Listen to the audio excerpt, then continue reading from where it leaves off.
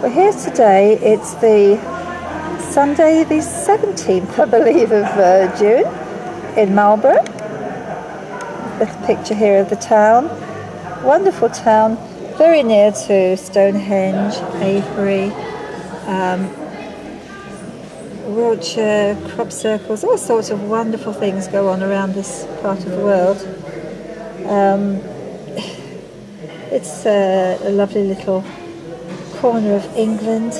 May it ever stay so, but not if the EU has its way. And we're here today to hear Donald Martin in the town hall. So we'll go over to the town hall now and join them for the meeting. We've got Donald Martin speaking to us, who's a publisher. And I don't know if you can see a wonderful array of books here. It's a very learned man indeed. We're going to learn a lot today. He's going to talk too about the monetary system, which is very, very important in the banking system, the bankers, how it affects us and what it really is. These are just some of the books here that he's brought today. A terrific array. Very, very knowledgeable person. He has roots in Australia, and he's going to tell us a little about the picture in Australia also in the 60s and 70s. Even more books here. Already many have been bought. Nearly sold out of that one, look. Christopher's Story, Richard North, The Great Deception. Brilliant book about the European Union. House of Bush and the House of Saudi. Connections in America. Secret Rulers of the World, which information of which is getting more and more into public gaze now. We're finding out more about it, aren't we? Fourth Reich of the Rich, Tragedy and Hope. The Nameless War, the selling of America. Because as we know, this is happening in America as it's happening in our country here. But they're turning it into an American Union. Recently, we've been over there taking films of people in America also telling us their side of the story. Different treaties, NAFTA, GATT. SPP is the latest one. All these treaties, just the same as the European treaties. But however, we're here today to listen to Donald Martin. And it's going to be a really, really interesting talk, so I'll go over to him in just a moment. They're just getting ready for the talk. More than kind introduction. I could feel, although I wasn't looking in that direction, my wife smiling at the back as the different activities were mentioned, because she has been reminding me on the odd occasion that now we're in our 70s, can't catch up with you yet, Harry. She wouldn't mind seeing some of the relatives a little bit more, and wouldn't mind doing some of the things we want to do rather than some of the things we have to do. Some of the things we want to do, of course, is certainly get out of the European Union. But in approaching this talk this afternoon, Robert said, well, could you say how you got involved, how you got interested? You know, it might be interesting for people to know what started you all off. And so a little bit of this is in that, but I will interweave the other things with it, because that's part of my progression to understanding what the European Union is all about and what are the underlying things which we must look at, particularly if we're going to be successful in getting out. And I'm sorry to make a correction, Harry, it's not Suffolk UKIP, it's South Suffolk UKIP, because UKIP is very active in the eastern counties, and they have plenty of other committees in Suffolk as well. So it's only South Suffolk. That was enough, I can tell you. It's a fairly large rural area, as a number of you would know from coming here. And one of the things you will notice in this sort of travel of how I became involved, that finance will enter the picture fairly regularly. And one of the interesting things about finance is that particularly during my days with the Federation of Small Businesses when I was a director for over 15 years and at the end policy director, is I had a lot to do with banks. In fact, one of the other areas I gave evidence was to the Competition Commission, which finished up in that huge report from a gentleman whose name slips my mind at the moment, where of course is one of the reasons why the banks are under pressure at the moment on a lot of their overcharging, not only personal customers but particularly small business customers. And I have to say that some of the best jokes about bankers I get from bankers. And I can't help but want to share this one with you right at the start. And this is the story of the small businessman who goes into the bank one morning, goes up to the counter and says, "I'd like to see the manager, please." And the receptionist turns around and says, "Well, I'm sorry, sir, you can't. He died last week." "Oh, I'm terribly sorry," says the small businessman and goes his way. That was Monday. Tuesday morning, he goes into the bank again. He goes up to the receptionist and he says, "I'd like to see the manager, please."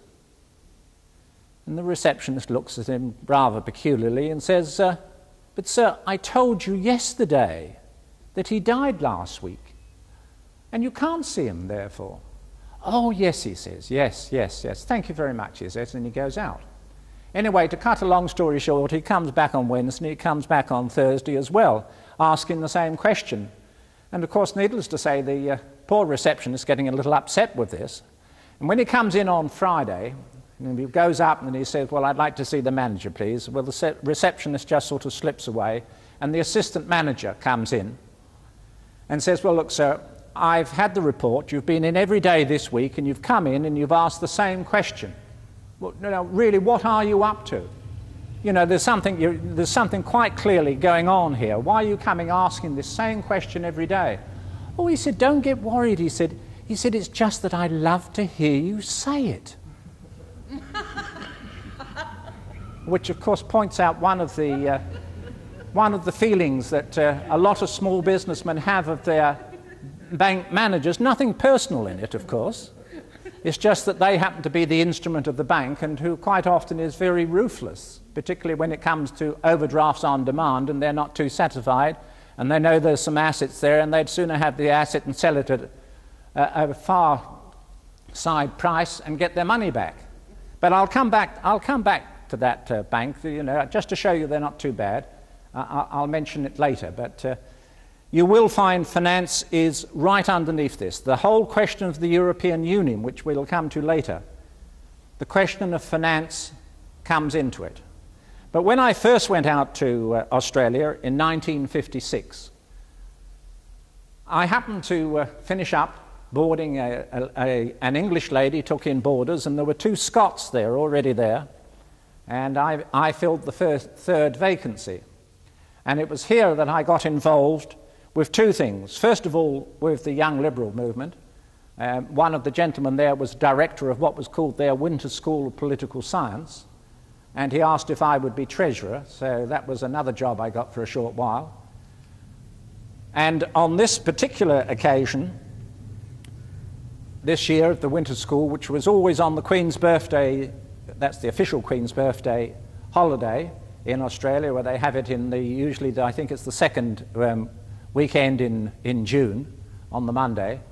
And it was an interesting subject, the first one. It was called "The Problems of Survival in an Apathetic World." You might just say it's the problems of survival of Britain trying to get out of the European Union with an apathetic public, isn't it? Yeah, that's right. So this time it was the problems of survival in an apathetic world. But the underlying theme at that time, if you remember, of course, it's between the Korean War and the Vietnam Wars just getting started. The theme was communism and the spread of communism worldwide. And so, in fact, the speakers, one of them happened to be the director of the Victorian League of Rights, before it was the Australian League of Rights, who was one of the speakers. He was dealing with the communist question, and so, in fact, was a person who was a member of 2 members of the federal parliament, one by the name of James Killen, who in that fact became Sir James Killen and was defence minister in the federal government for a few years. And the other was a quite eccentric gentleman by the name of William Wentworth, he wanted to prove that the security in Sydney Harbour wasn't too great, and actually early in the war got through all the defences and then of course made a huge row about it, having demonstrated the point. But he was quite a fiery, independent-minded member of Parliament, and he didn't mind speaking his mind on many questions. And one of the things in discovering the whole question of communism, which I learnt about, was very interesting.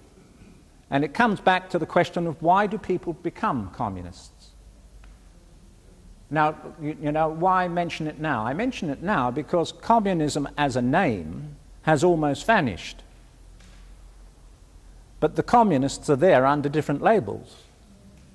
And they're still following the same philosophical approach that they've always followed. And this is where I want to pick up, and this flows through lots of things. What is the philosophical approach? You either have the will to freedom or the will to tyranny. And I think you've got to bear this particular point in mind. And every policy that is put forward in society, I think you would need to look and examine which way does it lead? What's the basis of it? Is it centralization or is it decentralization? What's the European Union? Centralization, isn't it? And I'll come back to some of the other features of that later. And the other person in Australia, very interesting gentleman that I met, and this led me into another line and picks up the theme of finance that I was referring to earlier, was a gentleman by the name of Bill Noakes. And he, in fact, was a retired inspector of police. And he ran in Brisbane, where I was in Queensland, what was called the Social Credit Bookshop. Very interesting gentleman, because he had a lot of the works of C.H. Douglas, which are on the table at the back, and dealing with a lot of questions of finance, but also a lot of philosophical questions. And the will to freedom, the will to tyranny that I referred to earlier, those are the points which I particularly got from C.H. Douglas via this retired police inspector. And he also pointed out a number of books that there are people who in fact have their interest in what I referred to as the will to dictatorship, but the will to power. In fact, I couldn't think of the right word before. It's the will to power, the will to freedom or the will to power. And it's important to remember those points, as I said before. And so I started to learn a lot more about finance. And that has always interested me, because I suppose I've, apart from being treasurer of the various things and various bodies over the years, I've also done a certain amount of accountancy training until I got too busy to finish off the exams. Anyway, I was doing the job in industry by then, so I wasn't worried in having the qualifications. That was by the board. So I only got a limited number. But it also came to look at this communist question alongside this, because apart from the philosophical point that I've referred to, the other interesting point that you must bear in mind is that no revolution in history, certainly no communist revolution anywhere in the world, has ever come to be without big financial backing. Every revolution in history needs big financial backing. Dealing with the European Union and the establishment of what was initially called the common market had big financial backing. A lot of that came from America, in fact, from big financial sources in the United States of America. And you've got one gentleman who was a member of Parliament, who lives not far from here, by the name of Sir Richard Body, probably known to many of you. And he knows the background of this and the financing of a lot of the European movement campaign. And of course, if you wanted to have a look at the European movement and go through the days when they used to produce a list of their corporate members, who used to be their big financial backers. And who were they? They were all big, in the main, big financial institutions, multinational companies. The banks were there. The nationalized industries, as they were then before they became privatized, they were there financing the campaign to drive us into the European Union. There you are, see, there's the financial backing. The fact that the European movement is, I'm not sure whether it's totally folded or just hanging on now or not, is because they're not interested in that organization now, so much because they feel they've achieved what they wanted to achieve by getting us trapped within it. But of course, the cracks are starting to appear in the European Union, but we'll come back to that later. And so we get this theme, as I said, which I picked up in Australia. And I always remember an occasion one time when I was in the equivalent of Speaker's Corner, which was Centenary Park in Brisbane. And there was a young man speaking there in support of the Australian troops being in Vietnam. And he was getting quite a heckling. And there were quite clearly one or two Communist Party people there. In fact, I recognized them from having been along to their bookshop to get some books, because if you want to learn about them, the best place to get it is from them, quite often.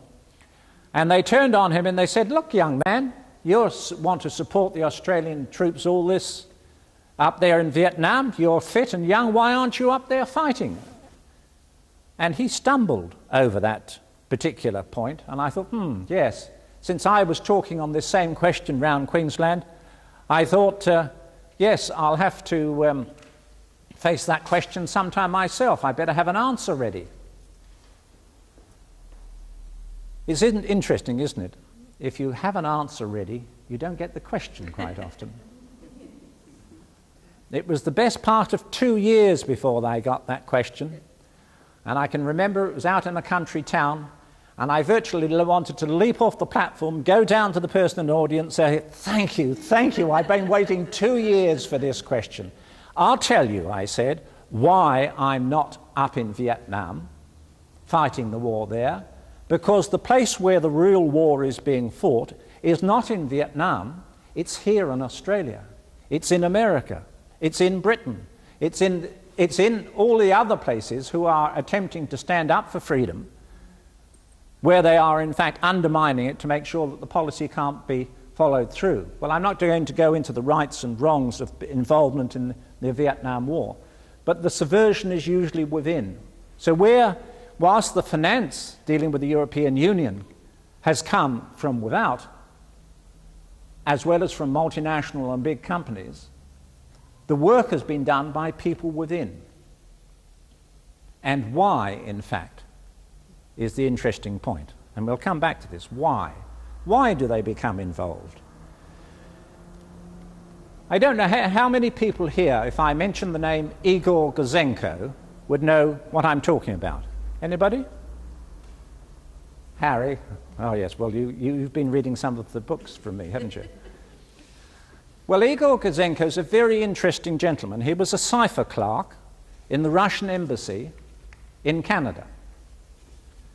And from his family background, he must have had a little bit of Christianity left in him from his family. And he got so disgusted with what he was having to do in feeding all this information from very prominent people, including members of parliament and scientists and very wealthy people in Canada, who were supplying all this information through the Communist Party and direct to their handlers, and of course it was going to the Soviet Union, that he decided he must do something about it. And he decided he was going to defect. And he did defect. And if anybody wants to ask the story of his defection, that in itself is quite an interesting story and very difficult. He had great difficulty defecting. But I won't go into that for the moment, unless you want to ask questions about it. At the end, he did defect, and at the same time, there was a Royal Commission inquiry because of the information which he brought. And that Royal Commission inquiry, which is, their report is, quite a thick, like so many of these Royal Commissions, they're very thick reports. But there's a very important chapter in that report. And what is the report? The section I'm referring to, it's dealing with ideological conversion. All these prominent people that I referred to earlier, they weren't being paid a penny to support the Soviet Union. They had been ideologically converted to the international ideal of what was then known widely as international communism. They believed that it was their duty to support the Soviet Union. It was their duty to help the spread of communism throughout the world. They believed that, and that's why they did it, not for any financial support, money in any way. There are those who use money, of course, and need it, and those who get trapped to supply, but that's a different story. These key people, it was ideological conversion. And so you find that if you look at this, it's the ideology which gets people involved. And if you wanted to look at it just purely from the communist point of view and understanding it, and it still has application in society today, there's one particular book by an Australian medical doctor who spent a lot of time in the United States of America by the name of Dr. Fred Swartz, a medical doctor, but he spent most of his time running what was known as the Christian Anti-Communist Crusade. And he wrote a book, and the title of the book is You Can Trust the Communists, brackets, to be communists, brackets. And that's a matter of understanding their whole philosophy, their approach, how they go about things, how that lying and murder and deception is perfectly acceptable, provided it advances communism. In other words, the correct ideological end result. And it's an excellent book because it explains it right through. There's only one sentence in the book with which I would disagree, and that is that he, in fact, says how wrong Karl Marx was to say that capitalism had the seeds of its own destruction. In fact, I think Karl Marx was absolutely dead right in that statement, and I'll come to why a little later, because it's, as I said, it's the underlying theme dealing with the whole question of the European Union. And so then just dealing a little with one or two other points in Australia and some of the lessons that I learnt whilst I was out there. That's an interesting flavoured water. Oh, that's what it was. And what I saw while I was out there was the process which was used to destroy a lot of small businesses, to destroy a lot of farmers.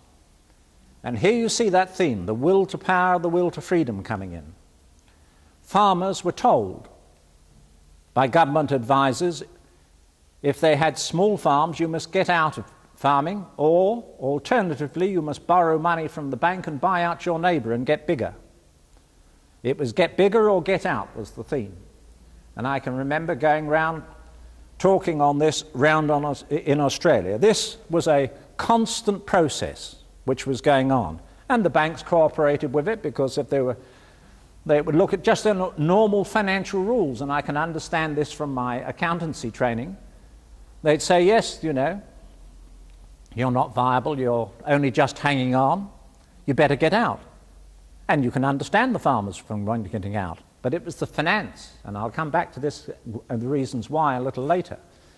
So it was the finance which was driving the centralisation of farming. And not only did you get the centralisation of farming, but then you got the corporate farmers coming in. Those, many corporations using farming as a tax deduction. And they've done the same in this country, haven't they? As I've found from coming back here. Then also we had something else which I saw going on in Australia.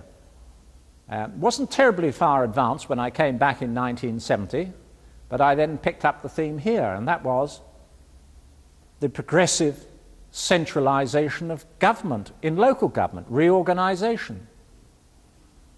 Get rid of the smaller units. When they're too close to the people, they might actually do what the people wanted locally. How disgusting! And what did we see in the 1970s? Wholesale reorganisation. What's on now?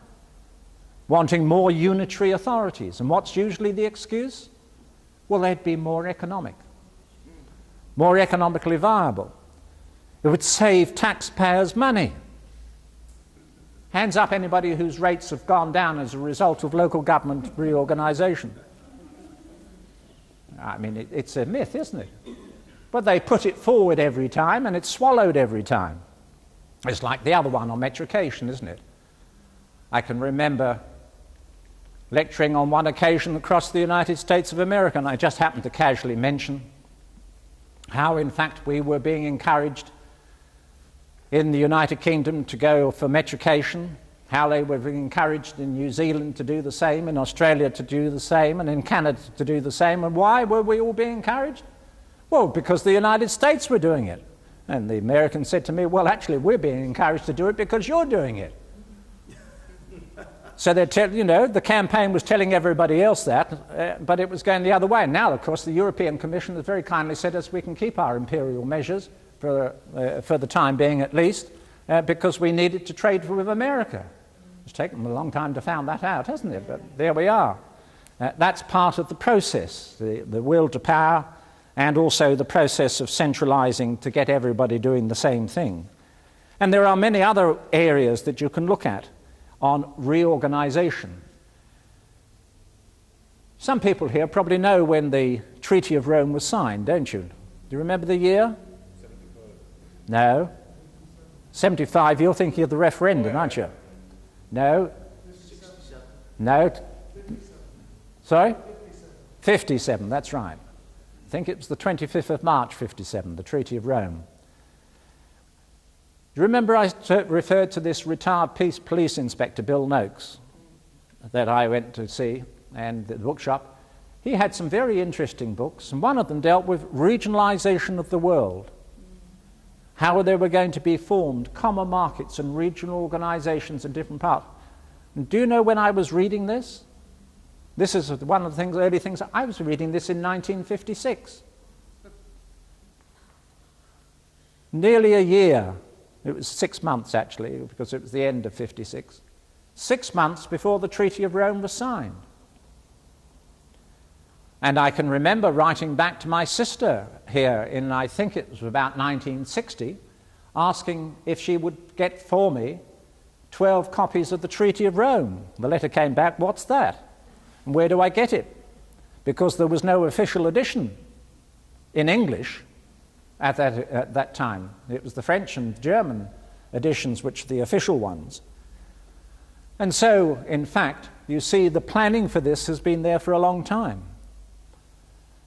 And there's one very interesting speech which is reproduced in a publication on the table on the corner there by a gentleman by the name of Arnold Toynbee, Professor Arnold Toynbee.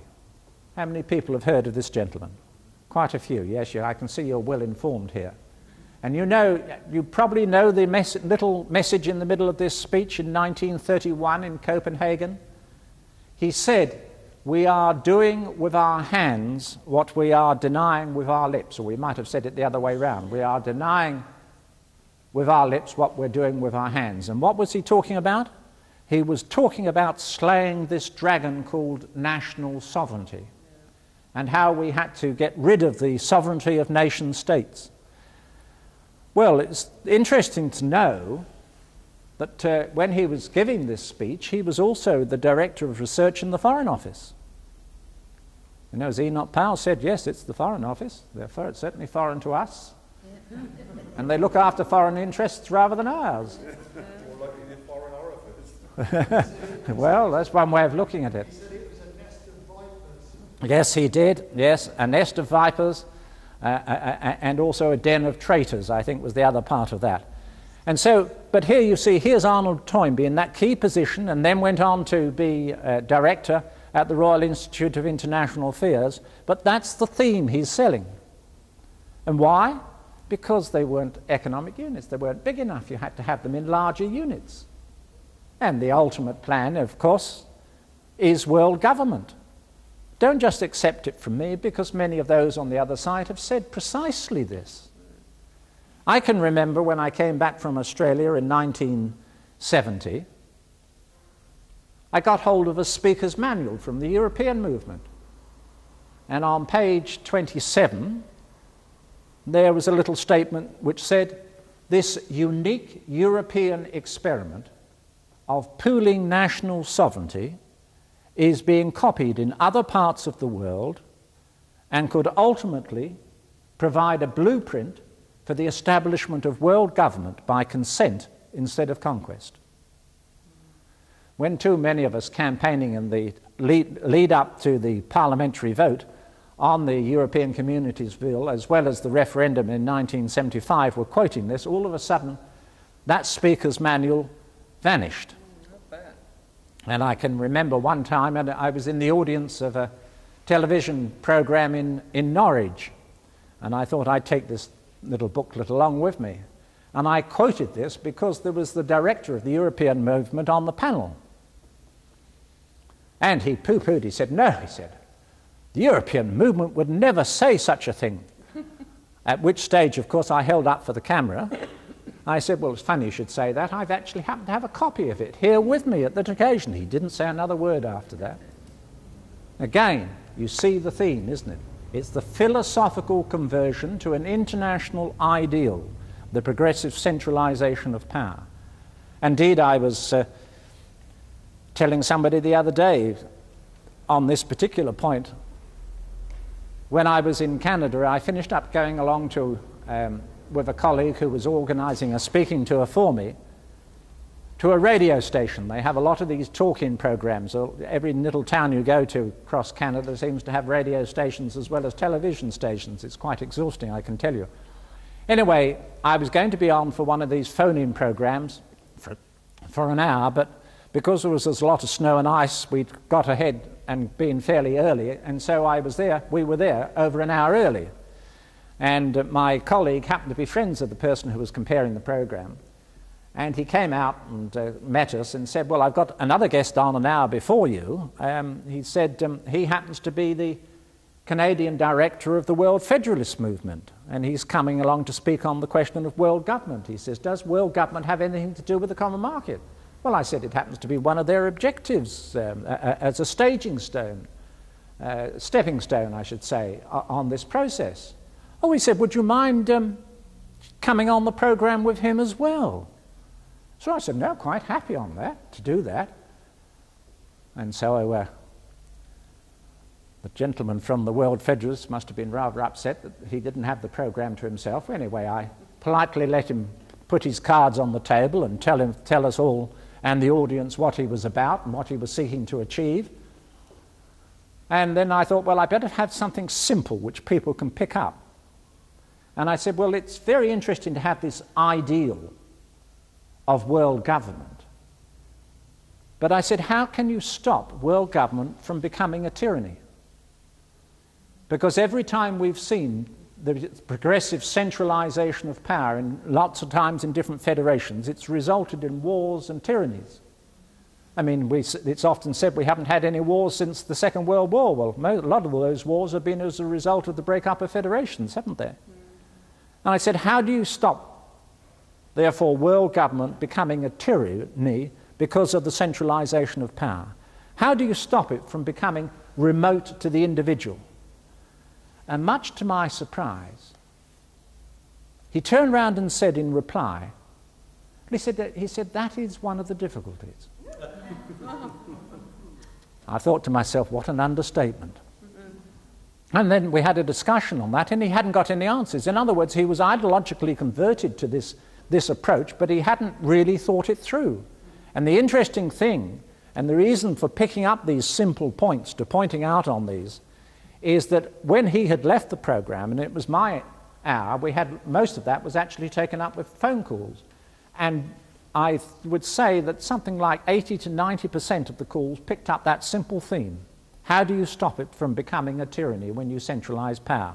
How do you stop individuals becoming unimportant to those in control of the structure? And it was very interesting. Just the simple theme. None complicated. I didn't bring anything else into it. I just kept that simple theme there. And as I say, the lines were running hot. In fact, we had to stop. The program had to stop before we could deal with all the telephone calls, which is in itself encouraging. Anyway, let's now come back. I'm back in England now in 1970. And 1970s, of course, we saw the reorganization of local government. We're seeing it now, as we know. I don't know if you've got it in this part of the world. Over in East Anglia, we've got a dirty little trick, because they tried to get us to do it a few years back and get all our district councils to amalgamate into unitary authorities. And there was a revolt and they decided to step back, and they shelved it for a while. What's the tack this time?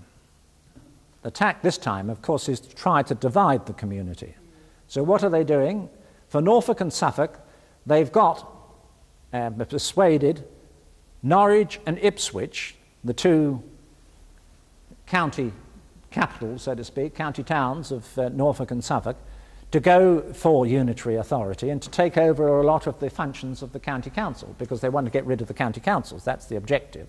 It fits in with the European Union, of course, but you have to, they don't tell you that, but this is what it does. And so by doing that, of course, they hope, therefore, to push ahead with that, whilst at the same time they've got opposition from the county council and all the district councils. So that's the battle we've got in our part of the world. As I say, I don't know your part of the world as far as unitary authorities are concerned.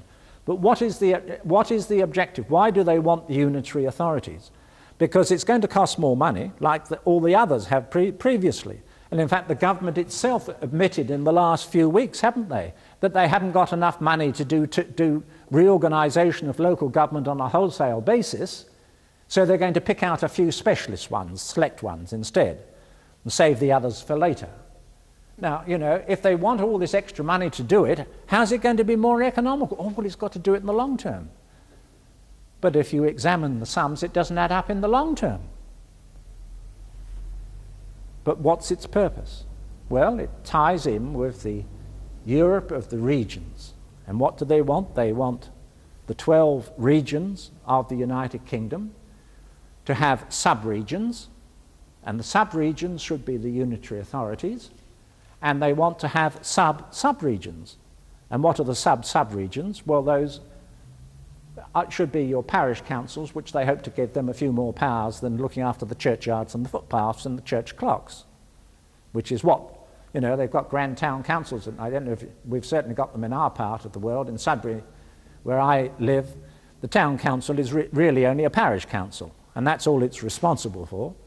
But we keep all the trappings there as if it's, you know, something really important, but in fact it's not. But they want to give them a few more things to look after, so to give it supposedly a little bit of more importance, but the higher rungs will have control, particularly of finance, because the instrument of coercion on local authorities have been financed, because most of the income for local authorities comes from central government, not from taxpayers, not from council taxpayers, no, it comes from central government. They give them more tasks and they give them a bit of money, not the money to run it all, so that's why they have to keep pushing the council tax up that much more, because they want it to go in that particular direction and they want to push it off onto the taxpayer at a local level. So it's not the fault of the district council, the county council and the police authority, it's because the central government keeps pushing more and more things. And in the case of the police, of course, they keep pushing more and more crimes, don't they? Not more and more criminals, more and more crimes. You know, it's going to be a criminal offence to smoke. Well, I'm not going to get into the smoking or non-smoking. I happen to be a non-smoker, but, you know, that's... and if you throw... next stage is if you stub a cigarette out on a footpath. That's going to be a criminal offence. Well, they'll get your DNA that way and have your fingerprints. This country has got more people on their DNA and fingerprint records than any other country in the world. Including children. Including children, yes, precisely. So this is, if you keep pushing more and more crimes, which really a lot of it's just absolute nonsense, as no doubt you've discovered, then of course you're going to run more expenses. And it's like, you know, if you have got to have the police spending time interviewing the Bishop of Chester because he happens to refer to the biblical approach concerning homosexuality as a criminal offence, well then the police haven't got the time to deal with what I call of real criminals involved in stealing and burglary and maybe murder and other crimes. And plus all the paperwork which is now forced upon them with all the targets. So what do? They look for the easy ones to deal with because that pushes up their target results, doesn't it? And so this is all part of the pattern, but it's a deliberate process. by a few who know what they're doing. But unfortunately, they've got too many people involved. And even if you come to this whole question of political correctness, it's got the same philosophical background.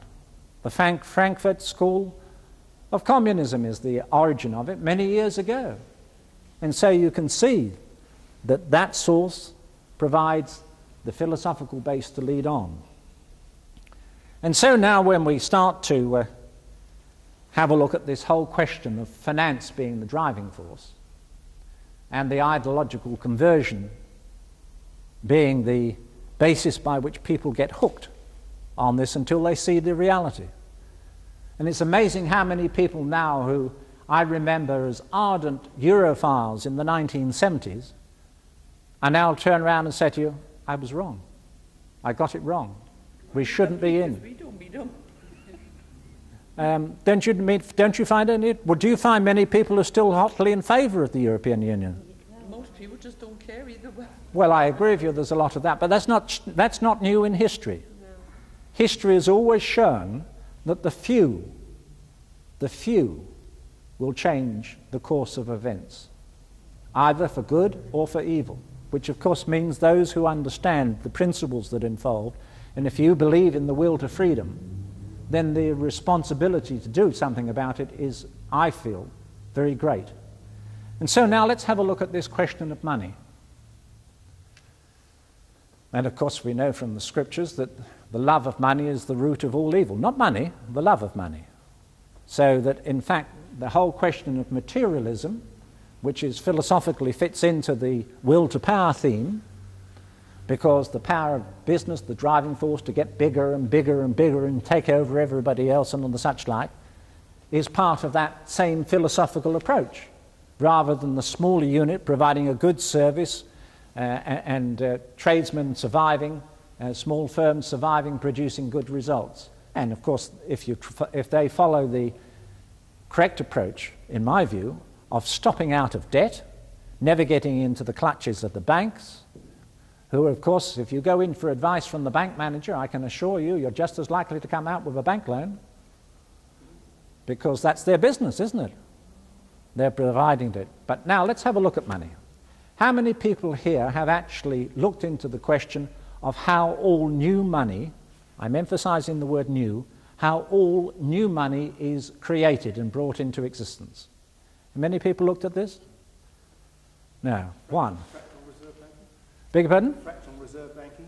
Well, yes, you're on to it. That's the important point.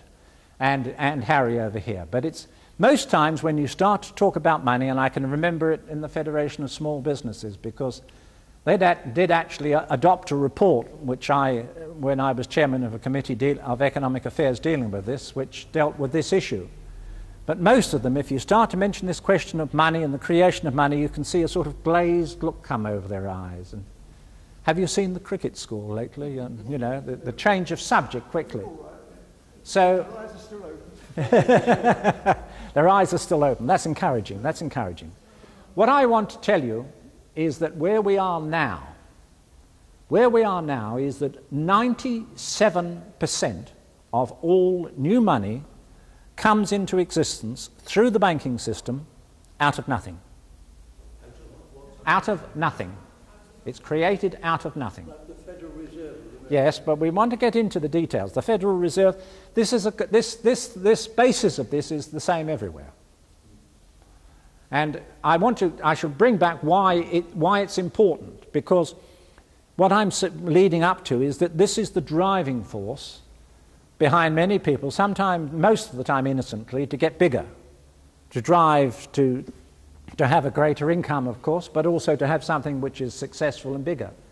Why they have to produce more next year to survive, why they have to run faster, in fact, to be able to stop in the same place. And if you run a little bit faster than that, you might actually get ahead. That's the driving thing, isn't it? Instead of being able to produce a good service, a constant service, no, that's financially, unless you're totally free of debt and accept a lower standard of income and don't worry about inflation, that is not on the cards. You can't do it. I mean, you know this from your own experience, don't you? Yes? The government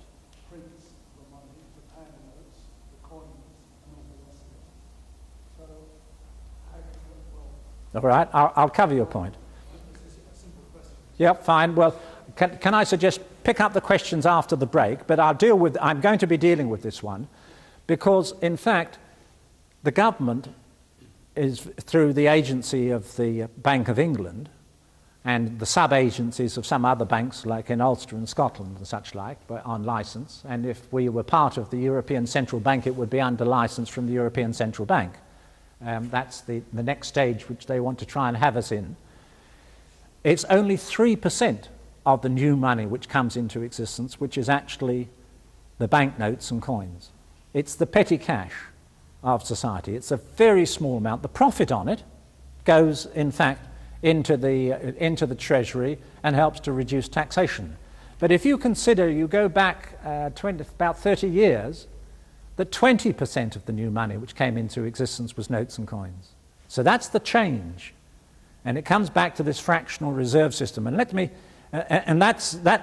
one of the keys, but it's not the total answer.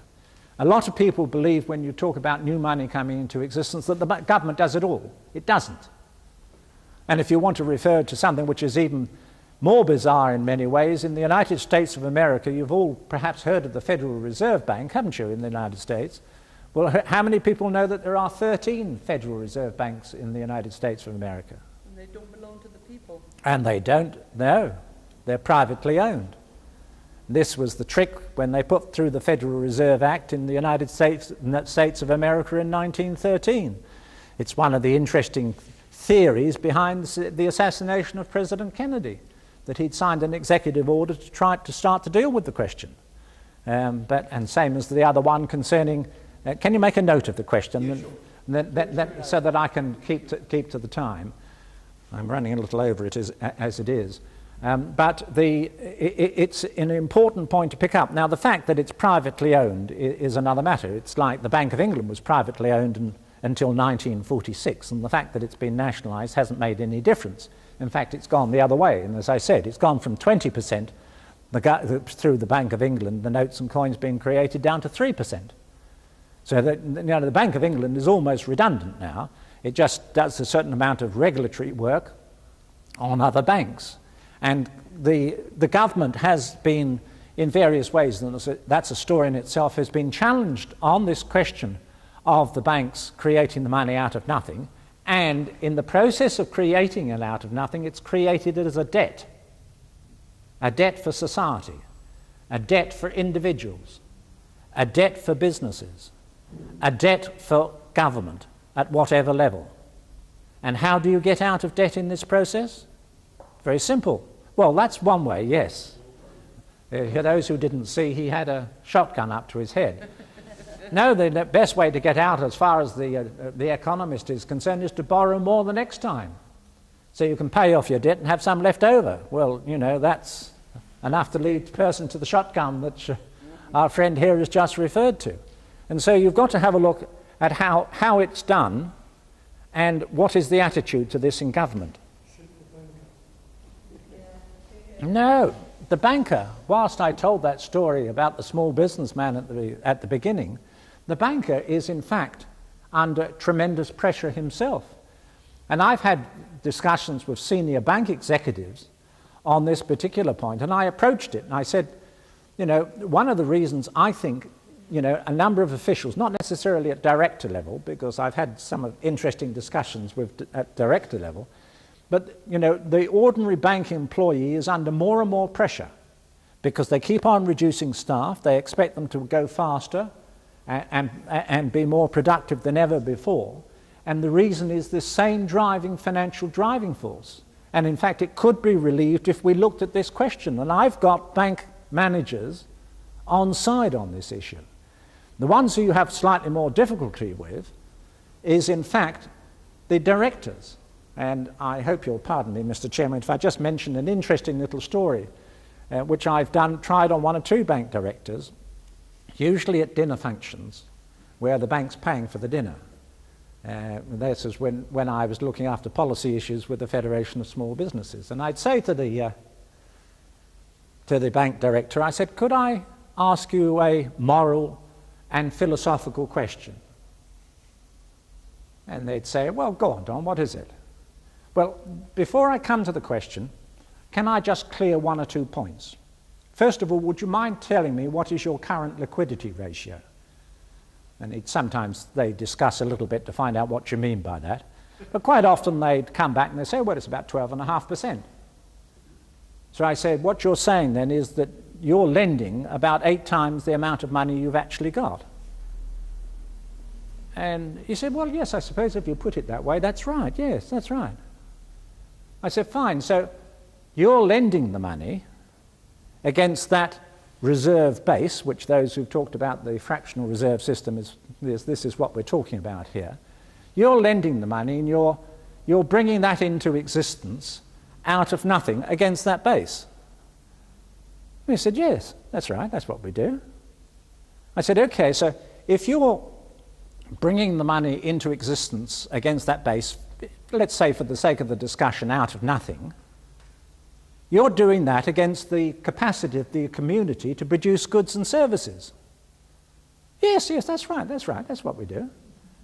I said, well, if you're actually bringing the money into existence out of nothing against the capacity of the community to produce goods and services, surely you're effectively claiming ownership to that capacity. Well, the discussion takes a little longer at this stage because he starts to see where you're heading. And I usually find that, yes, they do concede. Yes, I suppose that's the way the thing works. You know, they'll be very quite philosophical about it. Yes, that's the way the system works, they say. I said, okay, well, that's fine. I said, now can I come to my moral and philosophical question? You've agreed you create the money out of nothing on a formula. You agree that this is against the capacity of the community to produce goods and services, and that thereby you're effectively claiming ownership to that capacity. My moral and philosophical question is, do you have the moral right to claim that ownership? Oh, then they go round the houses. At that stage, well, they say, well, of course, that's why we do so much sponsorship work and community work. And, well, you've seen them, they've sponsored. Look at the number of things they've sponsored. They tell you, they go through all the marvellous things they do. But this is, you know, this is from bank directors. I've had, you know, I'm not doing dealing with theory. I've actually sat down at a dinner table when they've had more wine than I've had, because I like to try and keep a clear head on this one. And you know, this is what they admit. But now then, let's come to the point on this one, because for many, many years, it would be totally denied by bankers, and many bankers, particularly those who haven't done their banking exams because they've done some other marketing exams or something, used to deny that this was the process that the bank went through. That's a thing of the past. Then the next stage was that the Treasury, the government, used to deny. No, that didn't happen. That didn't happen. But there were people in the House of Lords. I can't remember the particular lord at the moment, it slips my mind. But it's been raised in the House of Lords, and it's been raised through members of Parliament writing to the Treasury. And they now admit that this is done. This is the process. But they say it doesn't matter. It doesn't matter, they say. Provided it's manageable and provided there's confidence in the banking system and providing it's well regulated. Now that's the stage. In other words, the argument has moved on a bit over the years. So, you know, there is movement and there is hope in dealing with this. But you see, the essence of what we're dealing with is that if you examine industry, when industry produces goods and services, through the dividends and through the wages system, there isn't sufficient purchasing power which is distributed to be able to buy the goods and all the goods and services. So this is why you get a number of cutthroat things. This is why you get the progressive centralization that I've referred to earlier. This is why you get the other argument where you must export or perish. You've heard these arguments in the past. You must export more than you import. Well, we do it the other way round, don't we? And that's why. And what happens and what's the results of that? Well, we could deal with that at question time. But the essence of what we're dealing with here, as far as the purchasing power is concerned, is that there is a shortage of purchasing power because in the banking process, when that money is created out of nothing, they earn interest on it. And we've got to find the interest. But the only way the more money is going to be created is through the same system again. It's mathematically impossible. And that's why you get the growth, and you've seen the headlines in the paper, the growth of personal debt, business debt, government debt. Every now and then it goes down a little bit. And if you manage to export more than you import, of course, then you give the problem to somebody else instead of yourself. This is why the Germans had a lovely time for a long time, because they exported their problems to everybody else when they had all their huge surpluses. Why China doing reasonably well now on this basis? Because their surpluses are huge, huge. The Japanese and the Koreans doing the same. And there's lots of other questions which you can link into this, but this is the underlying issue. This is the driving force why we had to have a common market, why we were persuaded in this country, and the people, all right, only about 42% voted, and a majority of that 42% who voted yes did it on the basis that they believed that the common market would be good for the economy and we'd all be better off afterwards. Well, we know the answer, don't we? But the driving force, and this is where it's the philosophical driving force, is finance, together with the philosophical centralization of power. That's the important points that you've got to understand. So the answers, the decentralization of power, more localism, more local control, less at Westminster level, take it away, of course, totally from Brussels. But even if we take it away from Brussels, it's important that we decentralise and have more effective local government in this country, rather than everything being run from Westminster. Westminster doesn't know best on everything. Civil servants aren't best in running business or running the National Health Service, as we know, and as we were discussing over lunch a little bit. This is the reality, and you can go into those issues. So that's the picture. And how can we do it? Well, I'll just spend a couple of minutes just saying quite simply that if you actually establish what, for want of a better word, I'll call a national credit authority, which in fact brought new money into existence rather than through the banking system. The banking system is a very effective, and the British banking system generally a fairly efficient bookkeeping system. They don't need to be nationalised, and the bankers don't need to be shot. They just need to provide a good service without having that ownership effectively of the means of production. If we had this national credit authority, it could look at how the economy is working and the potential, and there is no reason out of money created through that national credit authority that every man, woman and child in the country, perhaps we want to establish that they'd had residence here for at least 10 years, could have a monthly dividend. It could be a national dividend, because anybody running a company, they have shares, and we're shareholders in Britain, United Kingdom Unlimited, aren't we? That's the reality. To deal with inflation, there's another element which you need to deal with, apart from the reduction of taxation, and particularly VAT. You could have a form of reverse VAT.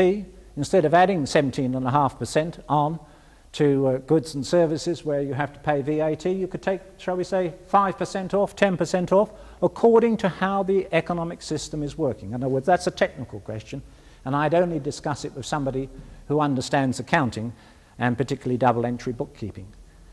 But that's quite possible to do it.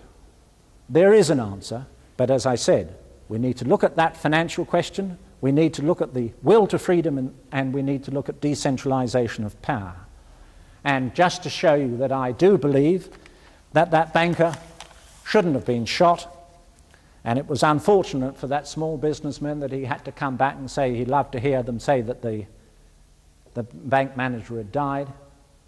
But you know, the deputy manager did make sure that that small businessman was invited to the funeral.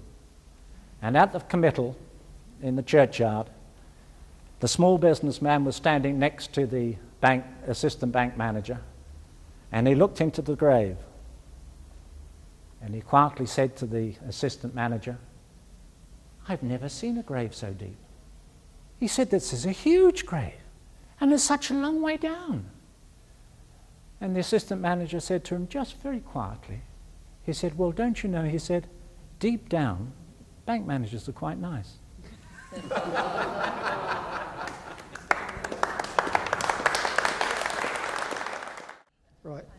question I would like to ask is, regarding banking, you mentioned earlier that the system of creating money out of nothing and then charging interest on it was one which we're all belaboured under at the moment.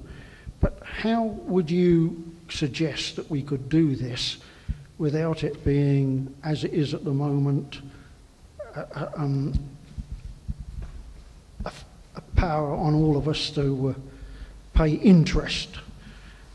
Surely there must be a way where the banks could loan money without it being generated from nothing in the first place.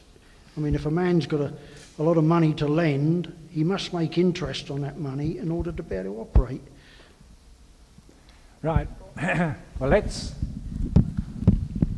take this. It's a very broad question and a very wide one. For a number of years, I was chairing an organisation known as the Forum for Stable Currencies. We used to meet first with the host being Lord Sudeley and then with Lord Ahmed in the House of Lords. And on the table there, I think my wife might have a look to see where it is if you haven't found it, there is the briefing notes for an early day motion. Yes, my wife's got it. She's holding it up so you can see what size it is. Now, these are briefing notes dealing with this question of the banks creating money and how you stop it, which is essentially what you're asking about. First of all, you have to face the reality that when you put your money in the bank, you're not giving them that money to start with, and secondly, if they lend money, they don't take it out of your account. So this is, part of what's tied up with the creating out of nothing. So the first point you need to look at is any money deposited with a bank, unless under term, a longer term, which they then have the right to use it, because you don't have the right to use it, to lend, then they could do so. Any other on-demand money which you have should, like solicitors or accountants, be in a client's account, and for the banks, off balance sheet. So they wouldn't have the right to use that money to create money out of nothing, which is what they rely on. So that, in effect, what happens with your current accounts at the moment, you've got, as we discussed before, the great deception. They offer you free banking because they don't need to charge, because they're doing very well nicely out of what is philosophically fraudulent. I like to sometimes say that, in fact, it's an historic fraud which has been legalized. And if you go into the history of it, that, in my view, is the facts. But what you then have to face with this great deception of free banking is that you would have to pay for them to run your account. But if you weren't constantly under economic pressure and huge debt, in other words, if you start to reverse that process, you wouldn't mind paying the banks for running your account, because it's a very efficient bookkeeping system. Like you pay your accountant to do your accounts, you'd be paying the bank. But if you've dealt with the other financial questions at the same time, then there's no difficulties. And indeed, let's put it this way. I can remember saying to a banker on one occasion, because of one of the ways they make a profit is on international exchange. As you know, when you buy the currency, you're charged one rate, and when you sell it back to them, you're charged a lower. It's a different rate. And they make money on the difference as well as the commission. Sometimes they don't charge a commission, but sometimes it's more on the differential rates. So there's various ways of doing it. So I said to the banker on one occasion, I said, could you live with the situation that you had, in fact, to have only one official interest rate of exchange, and that rate of exchange was based upon the purchasing power of the currency in the country concerned? In other words, then you had a direct relationship, and it would have to be perhaps fixed on a monthly basis, so you followed reality, the important point in the countries. And the banker's answer was very simple. He said, yes, we could live with that without any difficulty at all. We just have to put other charges up. And that's perfectly correct. They're running a business. They're running a business which is providing a service. And one of the major services that they're running, which is personal current accounts, is run for nothing. Now, if you were running a business, could you offer your customers services and not charge them? You couldn't do it, could you? So therefore there would have to be a charge. But you then, as I said, the important point is that you would then be in a financial position, if you followed through the other things, that you are not under the economic stress, and paying a normal account for a normal bill for running the account would be no problem, because they're an efficient bookkeeping service. The only way you could run it on that similar fashion without charging for services is by putting up the you're selling. Yes. Yeah, well, there's various ways they can get round it. Could I just make a few points here? I read economics at university a long time ago, and I've forgotten most of it, so please excuse if I make any errors which you don't think I should make. I also ran a financial services business for 30-odd years, until we were stopped when we ran into a set of British rail buffers in the form of corruption in the British legal system, which is one of the reasons for my interest in these subjects. Talking about banks,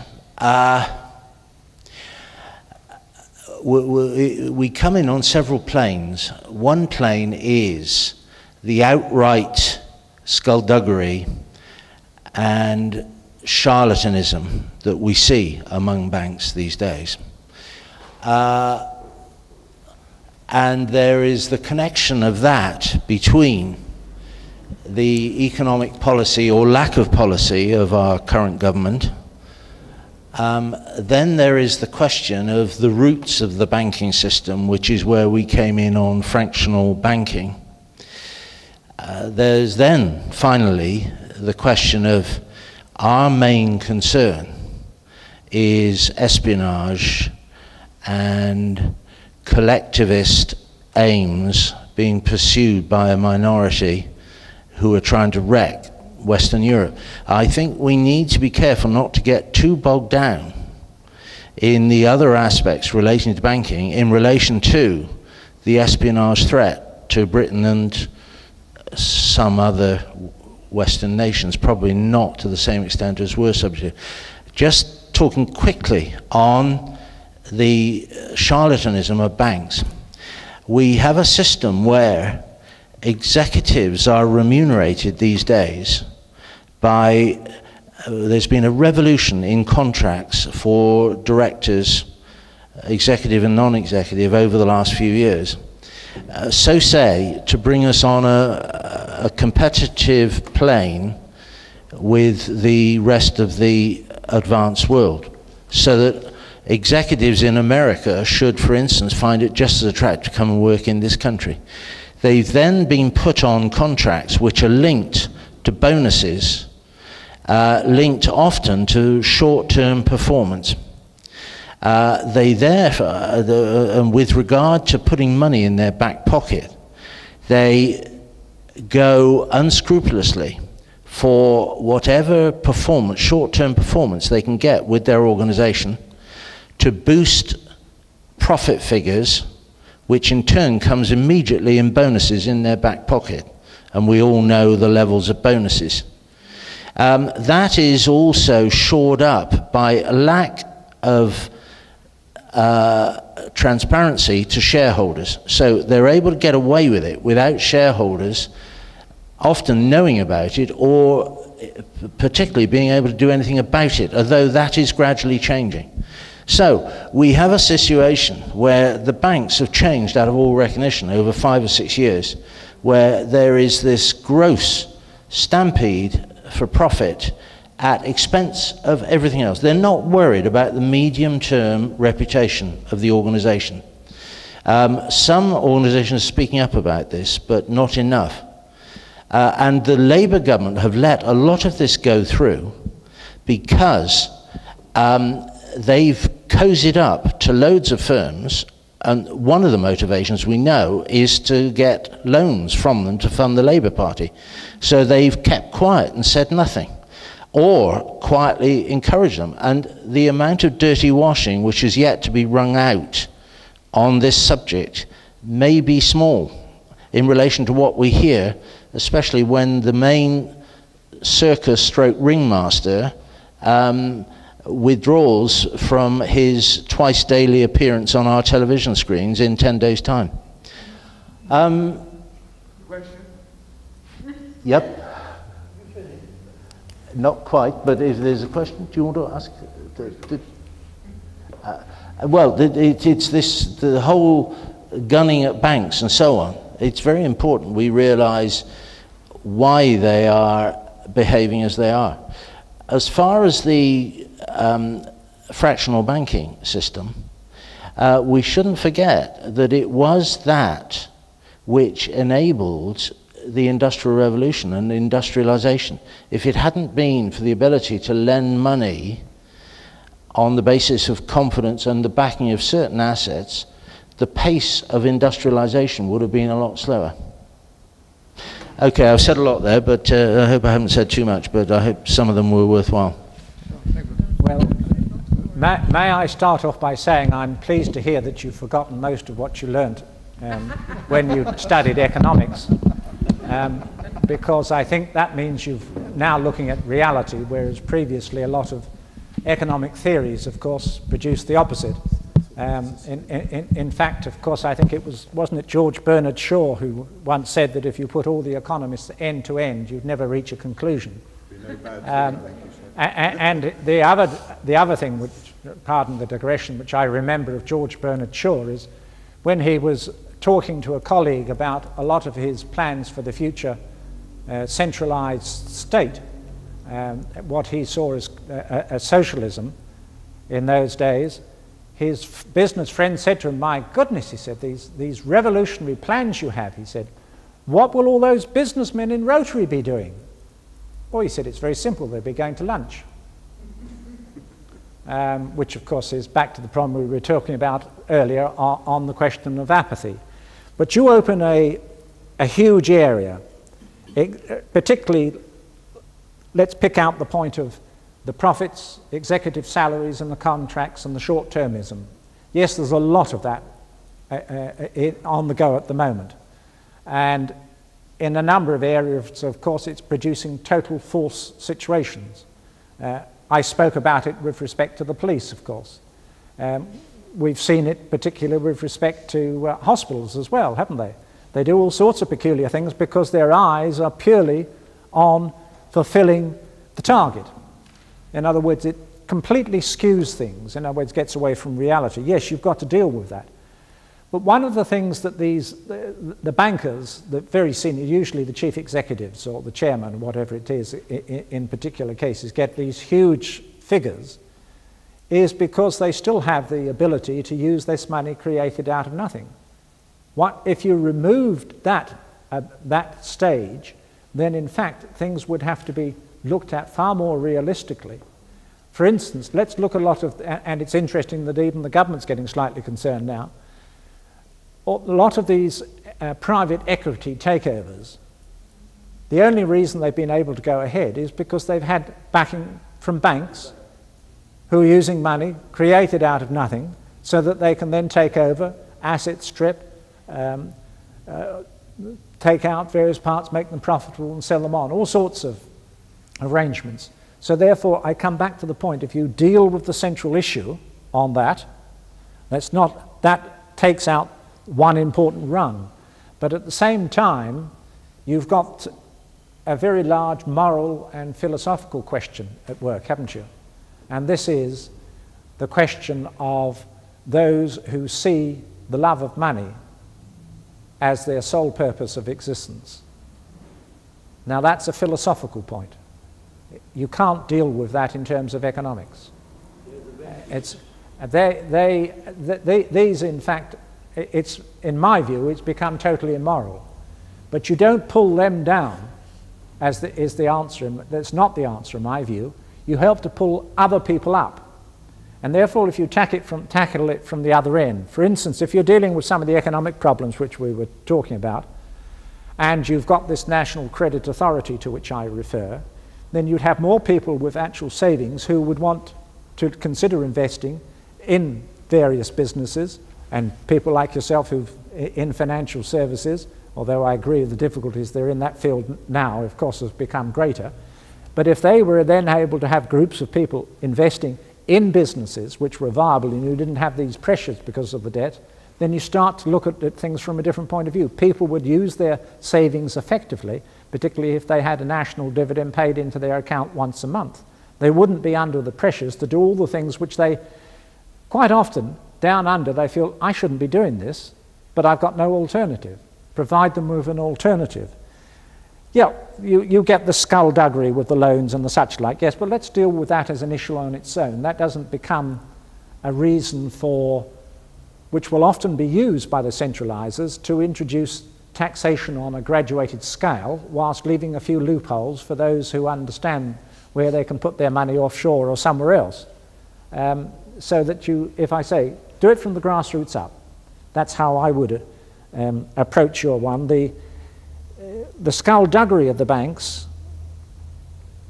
I don't know what you were referring to on skullduggery for the banks, because whilst they've got into the situation of having the historical fraud legalised, and the government says it doesn't matter, which is what what their line is at the moment, then they're doing what they're entitled to do and what they've been allowed to get away with. And I think, therefore, the actual skullduggery by banks is I would say, very limited. Is what? Very limited. Well, it's your meeting, and the last thing I want to do is interject very much. I mean, I know of cases, let's deal with that. Well, I'm not moving away very limited. I know of plenty of cases where there has been skullduggery by bank managers. I know I can, because I've been involved with businessmen trying to deal with this, and I know when they've made an utter hash of things, and a number of them have been, yes, skullduggery, and a number of them have been total inefficiency. I can think of one particular case. The gentleman concerned just died. He went to the bank for a loan, short-term loan, to deal with a particular export order. All the details were in the hands of the bank manager, and his competitor then got the contract. And the only way he could have got the details to be able to do it was through that bank manager. Now, there are cases of those, but the reason I'm still saying their skullduggery is limited, that is not the majority position. And for instance, there was another SAFE, wasn't it? Struggle Against Financial Exploitation, or something. I can't remember if I got it right. And they were particularly going for Barclays. But again, there are a number of these cases, but they are not the majority situation, and they should be dealt with more effectively on a case-by-case basis. I'll just come back on you quickly there as you put the question back into my lap. You're referring there to actual criminality by individual bank managers, really. Now, yes, that is a phenomenon, but it's may not be any more pronounced than skullduggery in any commercial sphere. The skullduggery I'm talking about by banks would cover macro phenomena covering the whole country, such as there was a lot of publicity 2 or 3 years ago, and it may still be going on, whereby banks or bank employees were encouraging people who clearly were not able to cover the cost of loans. They were encouraging them to borrow. That got a lot of publicity, and a lot of people who were seriously ill were drawn into it, and there were a lot of suicides as a result of the debt problems they got themselves into. Another thing, and that's under investigation now, and the results of that have yet to come out, is the selling of insurance policies against loans, against redundancy, sickness, etc., etc. The premiums are sky high, about 20 times as high as they need to be. And the banks have made profits of about 5 billion a year on that alone. Now, this is under scrutiny. That was centralized conspiracy by the top bankers. Final point is this business of bank charges. You go over your overdraft limit, you have a charge of 35 quid a day, every day, compounding, etc. It's been proven that the charge should be related to the actual cost of the bank, and 35, it should be 5 quid. The bank are paying out. A friend of mine phoned me yesterday. He had just had 2 payments, one of 5, one of £6,000 from 2 banks on this business of overcharging.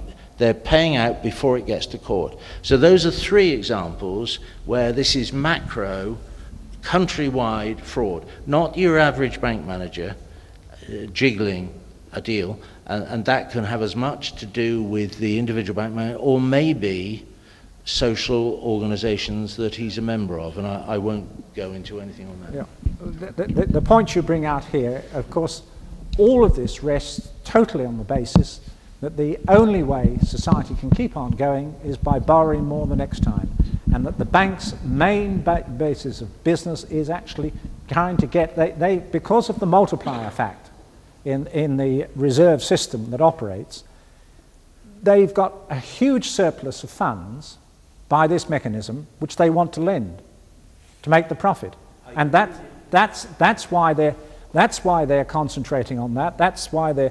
I mean, and we're still getting it. It's not just the advertisements in the paper. Every week, I personally am getting applications to apply for loans and transfer loans. Everybody is getting it. The fact, and the other one you've brought out is, but again, I say, this rests on the fractional reserve operation. That's what it rests. The overcharging fraud, this has been going on for a long time.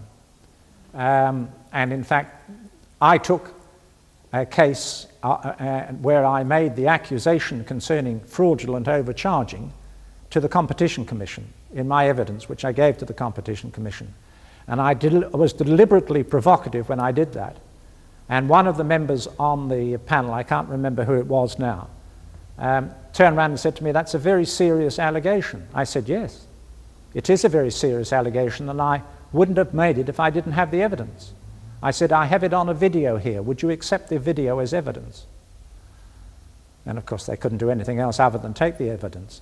And yes, there are various mechanisms which they can use as well as exploitation, but it's based, because you've got one major fraud in the middle of it, it expands out. And if you're meeting the skullduggery on that, yes, I think there are measures. Well, the Office of Fair Trading has come back on this latest one, haven't they? So yes, there are overchargings and there's the such like, and it's so complicated quite often that ordinary people can't work it out. You have to have a special program to do it, or accountancy background, so that yes, there is that. But again, I do want to emphasize, if you didn't have the fraudulent base, they wouldn't be in that same field exploiting it. I think it's definitely a significant point, but do bear in mind, as I'm sure you do, that one of the roles of the Bank of England is to check the level of money supply. And they check it on a daily basis. And that would be related to the amount of money in supply. Well, yes, the Bank of England is meant to be monitoring it. Their job is to so regulate things that people don't lose confidence in the banking system. This is the essence of it, as I know from my own discussions with Eddie George, because I've been to many meetings in the Bank of England dealing basically with small business issues. And I can assure you I got some very interesting answers, particularly when we had round the table senior bankers, government officials, as well as Bank of England officials and some academics. So that, yes, that's the essence. There's still confidence in the banking system and relegation. But they don't actually challenge the underlying point of the bank's lending on the basis that they do. That is not challenged. Maybe a very good point. You look at that one, and it is an important one, And there was another point which just went through my mind, but it's Shall I come in? We'd better go to another question. No, there was one point you did raise about the British Empire being built on this system. Well, of course, the tally stick system, the Treasury doing the tally stick, goes back to Henry I, went on until 1826. So this idea that we went back from the foundation of the Bank of England is complete nonsense. We still had the tally stick system, and that is how we issued our money out of nothing by the Treasury. That I didn't know about until quite recently, so I think that's a correction that you've got to look at. 1826. Now, if you study your economics since 1826, you then will see the distortions coming in, I'm sure. Yeah. But again, the point you've got to get at is if you, in fact, you increase the independence, the economic independence of ordinary individuals, and ordinary individuals' ability to then invest in business activities, and you can get away from the banks being the controlling force, then you start to spread the power. That's the point. The power of control of your own affairs is spread. At the moment, if you're an individual shareholder in these huge multinational corporations, you might get a dividend from time to time, but you can't have any influence on anything. But I'd better stop you, just in case there's somebody else first. I just want to link it back to you. Your concern there is that this lies behind the drive of the EC to control everything, is it? Yes, that's one of the essences of it. Yes. Yes. Coming from an evangelical standpoint, in the Bible it says you shall not lend your money on usury. The thing is, perhaps I haven't been sufficient of a Bible scholar. I haven't really worked out what the alternative is. But one's looking at a number of things which are, if you go back to the 1980s and 90s, are you familiar with a New Zealand evangelist by the name of Barry Smith? Yes. And he travelled the world preaching and telling people about the coming one world government and the new world order and everything like that. And one of the things he used to talk about quite a lot was the attempt by the banking fraternity to bring about a cashless society, which still hasn't happened yet. That seems to be receding a bit from the sort of perceptions, at least. I mean, it may still be there, but I just wanted to ask you about that and one or two other things. Commenting on the previous questioner,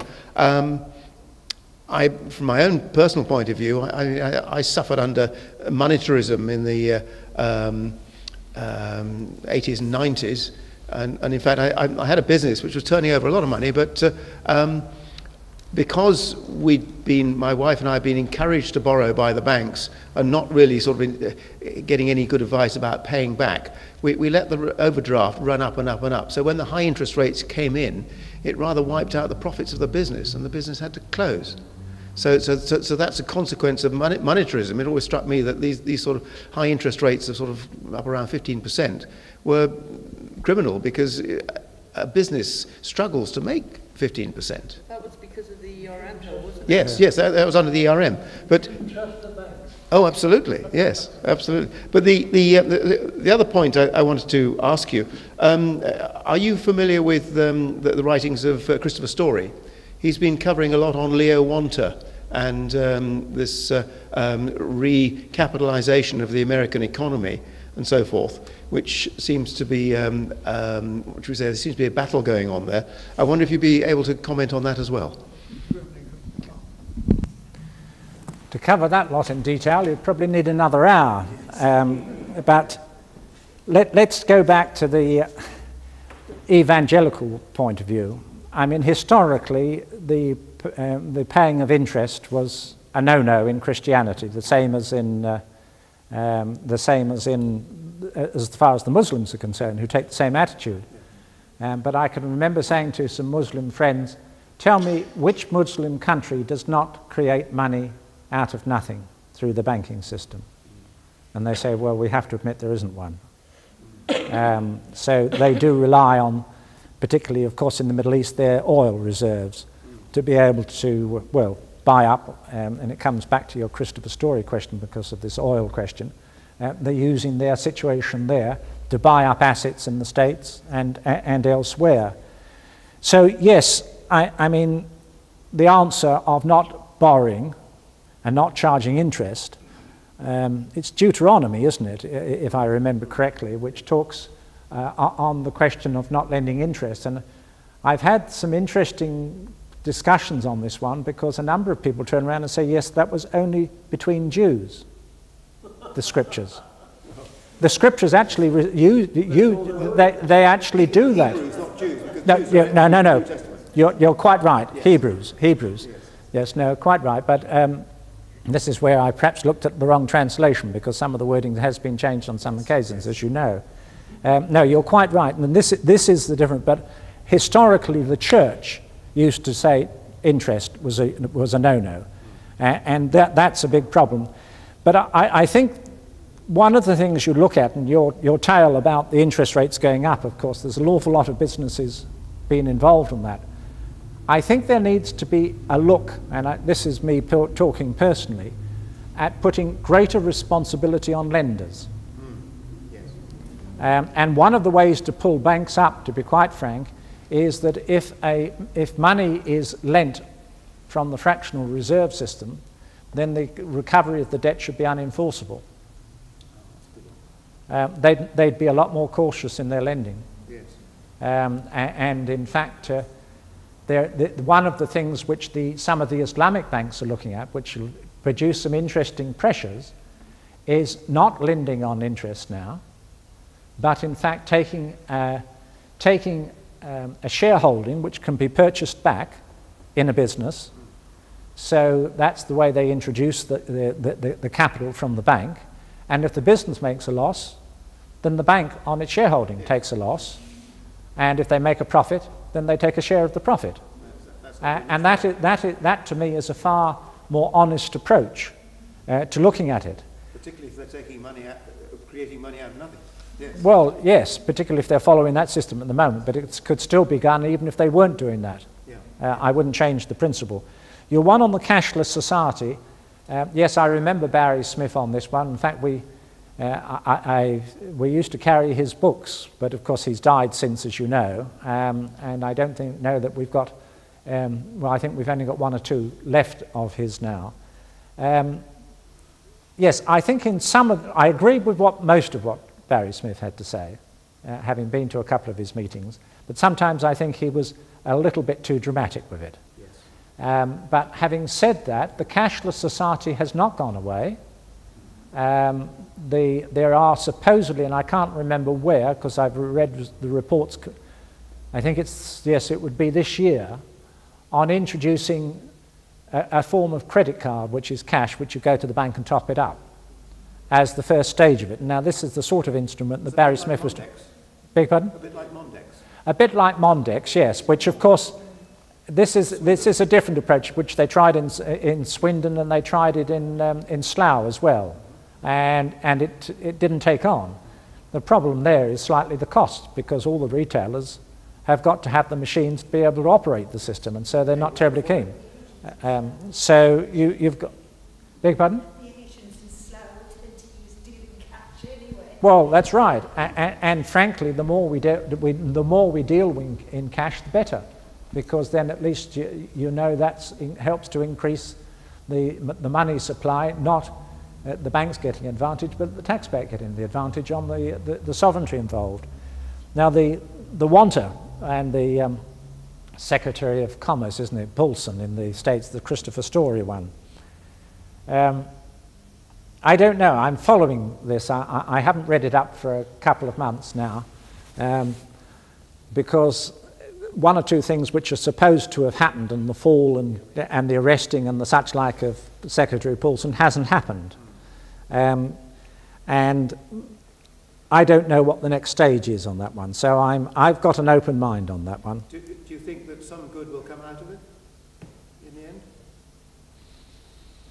No, I can't see it necessarily producing any good in itself, because what they're looking at there is criminal activity. Yeah. Basically, that's what he's saying, and therefore they'll... One reads in Christopher Stories Yes, that's as Christopher Story puts it, and therefore if they're going to deal with a criminal activity and and want to prosecute him and put it behind bars, that doesn't deal with the underlying issues which are involved, and therefore I don't know that it's going to be of much value, except that it's a damned interesting story. Yes, I mean there's was it $4.3 trillion? Oh, it's a huge sums, huge sums. And then riding up to about something like up to about 70 trillion, I think. Oh, yes, yes. He also claims that they've stolen the Queen's gold. Yes. Yes, yeah. Well, It's worth so many millions or trillions. Yes, I'm cautious on that What one. are they doing with the Queen's gold at that time? Yeah. Okay. Yeah, well, I don't know. She didn't tell me last time I had tea. Yes. Could I ask you, do you think about the EU, because it's a matter that has some interest to me?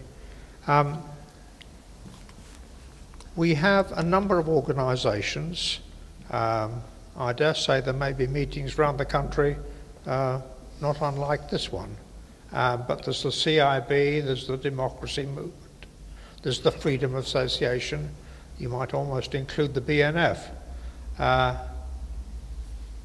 As individual organisations, their impact on the political system of the major parties who are going to make our legislation and who ultimately will probably decide whether we're so deeply into the EU that we can't get out, is minimal. If we were to join together as a united anti-EU front,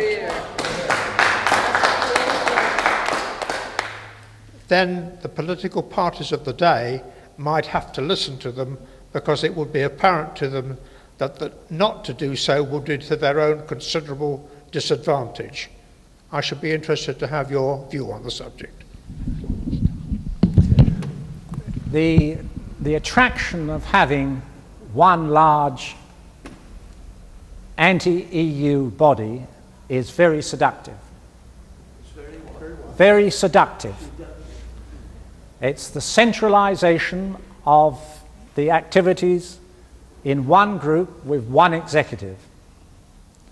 And it would, in my opinion, be an absolute disaster, because they have one target only, the opposition, and they could undermine that, pick out get the head of one on the scandals and something else, and they'd have a disastrous effect. Therefore, big pardon? There could be an alliance. There is an alliance. Well, there isn't. That's the trouble. There is. I'm sorry. I'm a member of it.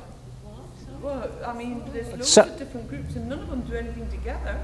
Well, in our part of the world, the number of the things do it up, and quite often a lot of people are members of more than one, so that helps with it. But let's follow this one through, because I think this is a very important and fundamental question. And in fact, this, to me, the attraction of getting into one shows the extent to which the centralised collectivist philosophy is actually out into the community as the only way of dealing with it. It's not. A multiplicity of organisations working together, and I do agree that they could be made far more effective. There is an alliance. It used to be called the Anti-Maastricht Alliance. That's where it first came into existence, but it's somewhat broader than that. It's now called the Alliance Against the EU Constitution, and at the moment it's sitting waiting to see what's going to happen with Mr. Blair at the end of this month, whether or not he concedes more in it. But the different organisations, I can't remember them all, but I'll name some of them are involved with the alliance. There's UKIP, which is one which has been referred to. There's the Campaign for an Independent Britain, and in fact the chairman of that until now, he's just stepped down. Lord Stoddard was chairman of the Alliance. He's stepped down from the chairmanship of the Alliance, and Sir Teddy Taylor has just taken over to try. Another body is what used to be known as the Anti-Common Market League, now called the Get Britain Out. They are part of the Alliance. The Federation of Small Businesses is part of the Alliance. That's a difficult one, because in fact there's been a tremendous campaign for a very small minority within the Federation and without, trying to undermine the Federation's policy on this issue. And I know I've been the centre of the target of it. In fact, a friend in security told me that one of the reasons they targeted me was because of my position with respect to the EU, and they wanted to get me out of the scene. But in fact, I'd fortunately got enough other colleagues that I've worked with in there that they've managed to maintain the policy, and they've tried to upset it many times. I did serve on the Chancellor's, in this position, on the Chancellor's Business Advisory Group, and I could tell you some interesting stories on that, but I better not digress. Other members of the Alliance, the British Housewives League was another one. Beg your pardon? They don't announce it. They do. They don't stand up and all say, we are an alliance, come and join us.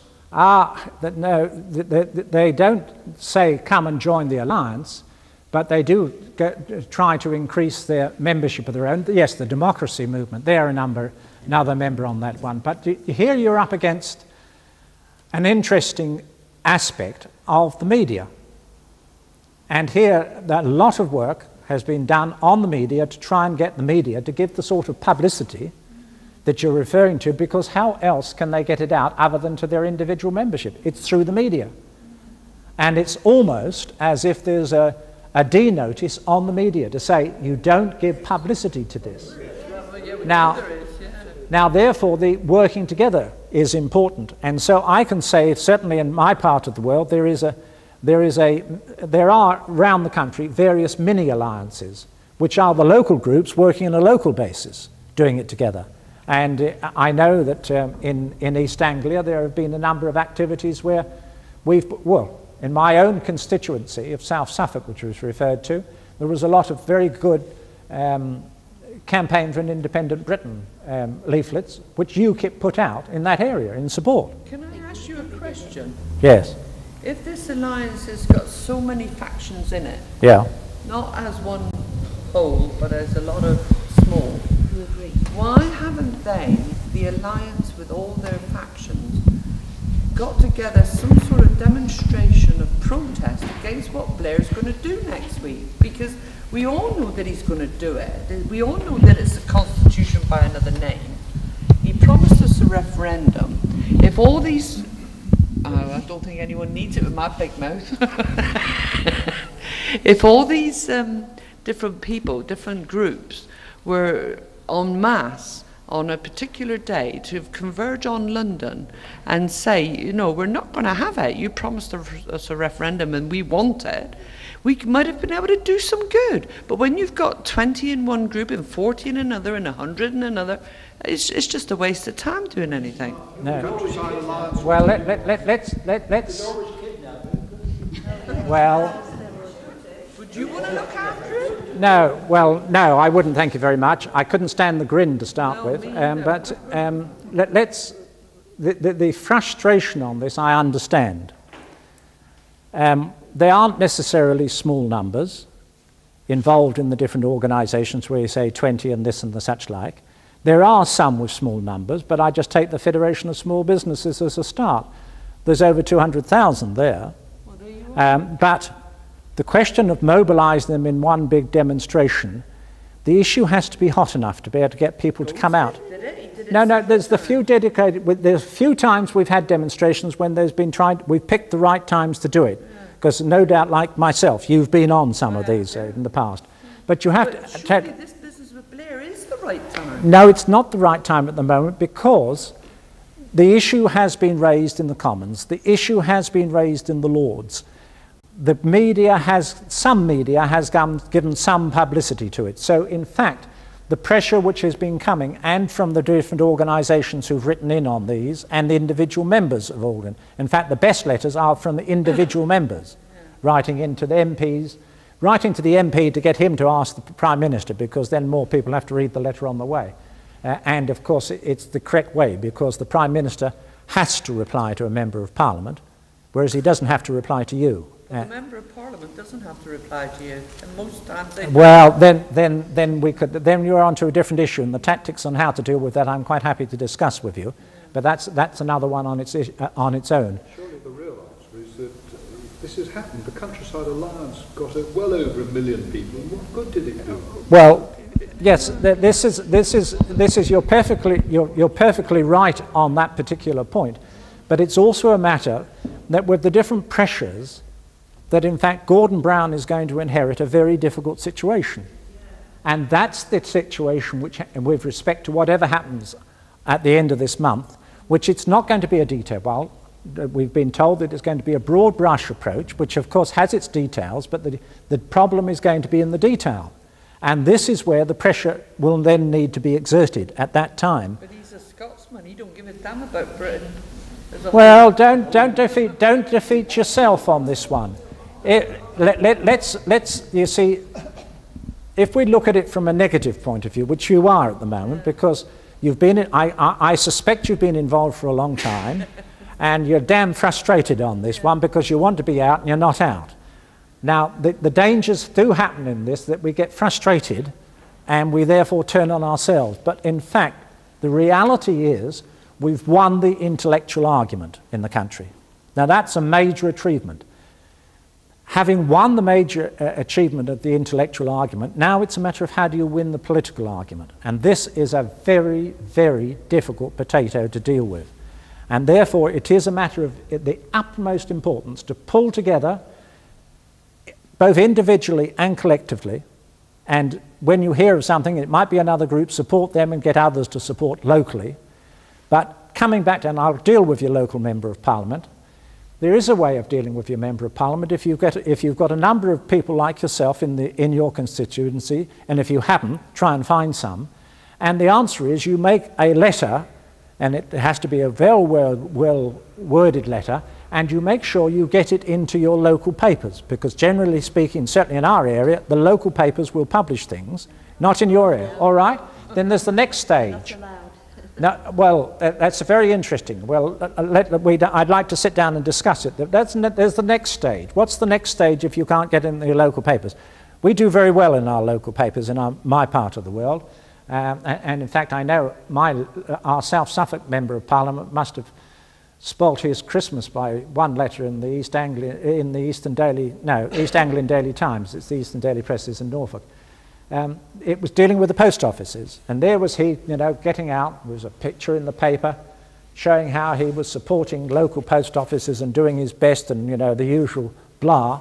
And underneath was a letter from one of our UKIP members, and he's a member of a number of the other organisations as well, with broad headlines right under the photograph, bigger headlines than there was in the article about Tim Yeo, pointing out that the government couldn't do anything out because of the rules which had come down from the EU about it. Yeah.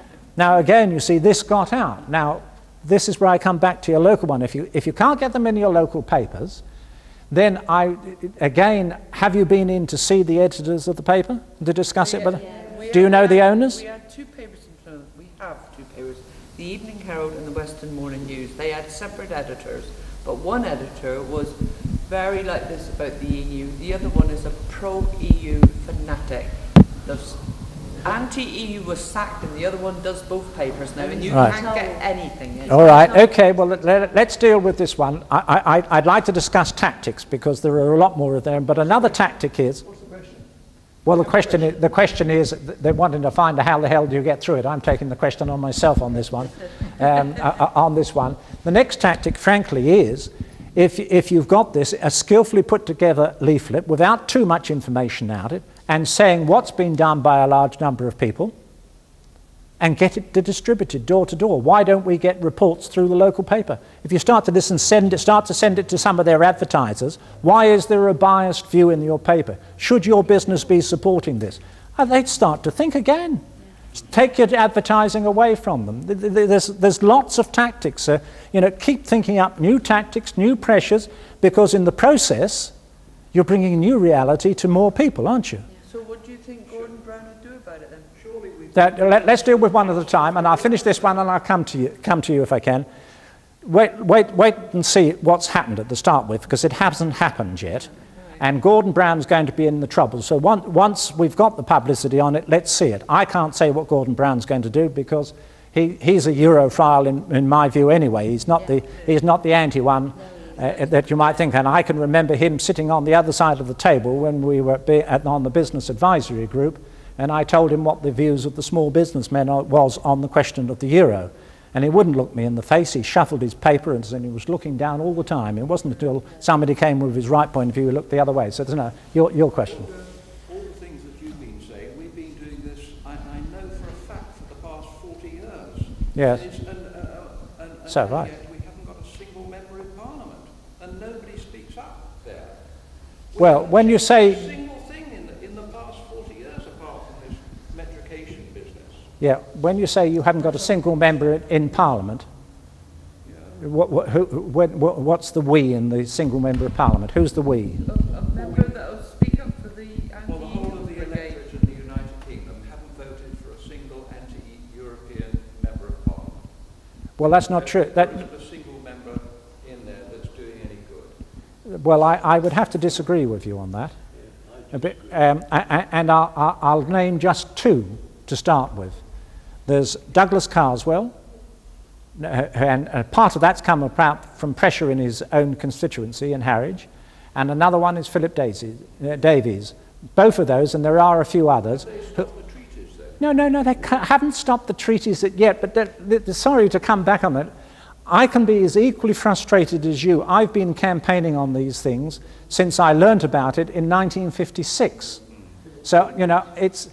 When you're dealing with politics of this level, and when you consider the momentum which has been, it's taken us years to get into this mess, and don't expect to get out of the mess in a short period of time. But what you and I, since a number of us in the same age group of myself, although some look considerably younger, yes, particularly the ladies, of course, you've got to bear in mind that your constant work is laying the foundation for the right moment when there's the right crisis, so that you've got your people on side. And this is why I say it is of such fundamental importance that we've won the intellectual argument. At some stage, some critical moment will come and you've got sufficient numbers where you can go into action. What that will be, don't ask me, I don't know. It'll come up. But as long as you've got understanding and you keep finding a few more people to get the understanding so you can do something about it at a critical moment, it'll happen.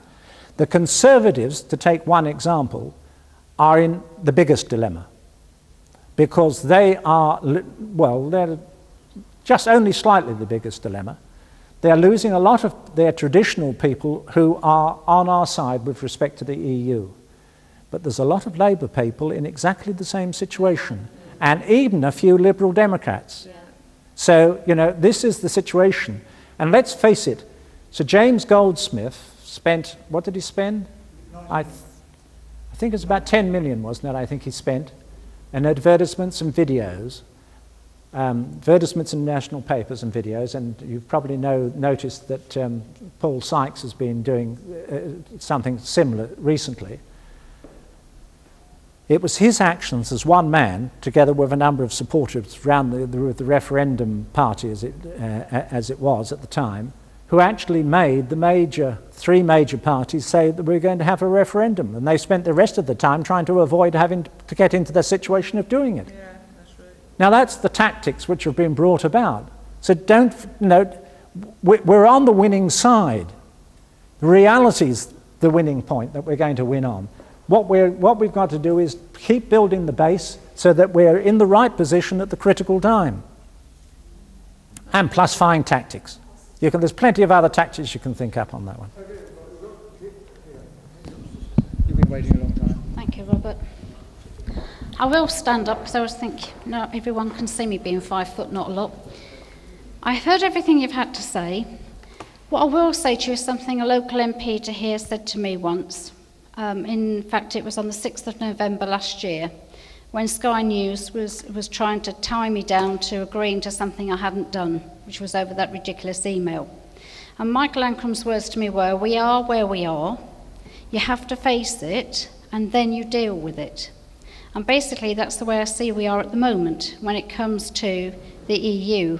We are where we are, and we can talk and we can debate and we can go around in ever-decreasing circles, but the only way to move forward is to keep talking, but to other people, not just within the same group, because it's the only way you'll move the vehicle forward. And you say about the media and that people don't listen to you. People listen to you if you have a story, if you have something that's close to home, they will listen to you. I'll give you a good story and you can talk to other people about it, because I've actually spoken to ITV West, to the Tame reporter, and I've asked him if he'll do a small broadcast on it. And I'm trying not to put the political edge on it because that will turn them off. I'm trying to bring the humane interest in. Although I never sent the email last year, I was invited to give an interview to the police because one person decided I offended them whilst listening to me on TV when I was interviewed. I was interviewed on the 6th of November last year, but I was invited to interview in February of this year because CPS couldn't get their act together and get the person's statement to me sooner. It also then took the police another 4 weeks to try and find an officer who could interview me who didn't know me. Only for the fact of being a local councillor, a lot of them knew me. When they finally found someone to interview me, I was then told I was invited to go in, but of course if I didn't go in, they'd have to arrest me. Not that I've committed a crime. Okay? When I got there, I was then told I had a few formalities that were quite normal, and one of them was that they wanted my fingerprints, my DNA, a photograph, and my height. And I said, what for? Oh, it's just formality, and it's in case CPS need it, because if you are actually charged with this, we will need it. I said, well, if you need it then, you get it then, not now. Well, we will actually destroy everything if it never goes ahead. And I said, no, I've heard about this before.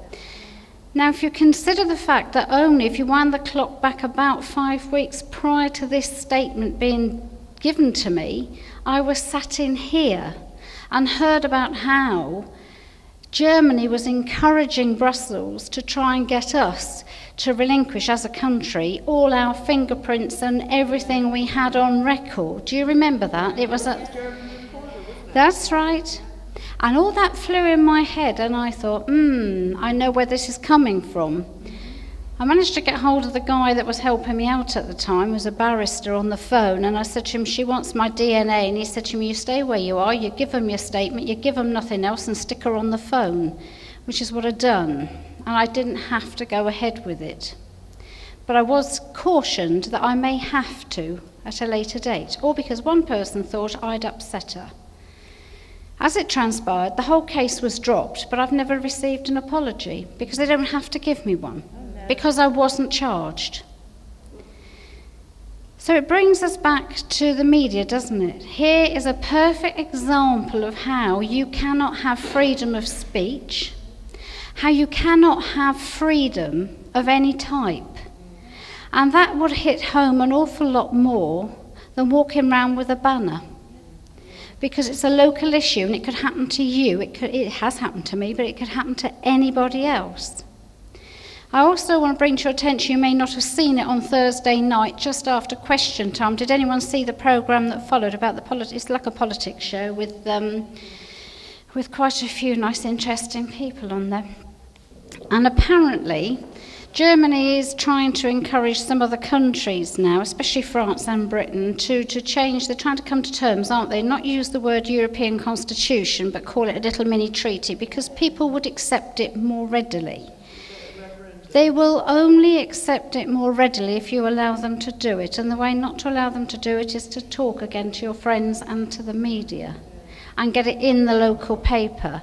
If you can't get it in the local paper, because we have a big problem locally, big problem. However, you can get it in other ways. Got to change the tape.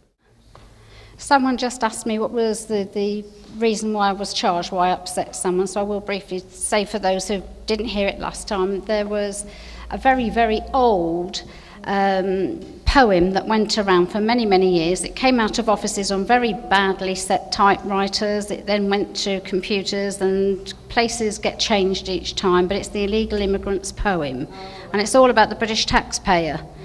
And all I said on the TV, which upset the woman, is that it had nothing to do with me, but it wasn't wrong to say no to people coming into our country that shouldn't be here, and that upset her. So because of that, I should have given my fingerprints and my DNA. But we go back to the media. If you go to the media and you keep targeting them with stories, local stories, no matter how silly it might seem, but for instance, the local post office is shutting down, and we must all know somebody who can't get to the local post office or somebody who relies on the local post office, and it becomes a story. And they start to listen, they see your name in the paper, and then you can give other stories, and it does actually spread, but it's a matter of time. On a personal basis, I don't feel we have an awful lot of time, because once this treaty is agreed to, it's going to be one hell of a lot harder to get out, if at all possible. So I can understand the frustration, but it's still down to talking to your friends and spreading the word, which is something I said to you last time.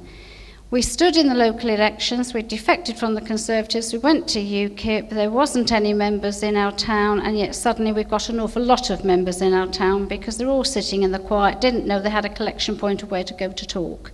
And this is just the same. So if you don't talk about it and leaflet it in an easy way, which is bold headlines and maybe a cartoon caption, that gets the individual's eye. Lots of words get lost and it becomes too technical and people switch off. But I would like to hear your views on this treaty and where you really think it's going to go, because I know deep down inside of me, Blair is hoping we're all going to be so worn down and he's just going to sign it up because that's what he wants to do before he says goodbye to his seat. Before you answer that, could we just hear what Mr. Ackram said to this gentleman? Well, I think we'll ask him to bring it in from the beginning for the record on, afterwards in a moment. Well, can I just answer the point before I forget it about the treaty? Yes, there is no doubt that the German objective and the objective of a number of the elite in other European countries is to reintroduce the Constitution in everything else except for name. In other words, bring the essence of it there. The reality of the treaty is, of course, is that the large amount of that treaty, which was a treaty for a constitution for Europe, and in fact, the analysis of the whole thing is actually over on the table there. So if you want a good analysis of it, my wife is just holding it up. It's right in front of where she is at the moment. It's very useful because that treaty actually comprises, wouldn't put the percentage, but a major percentage of it is already the existing treaties by which we're already bound.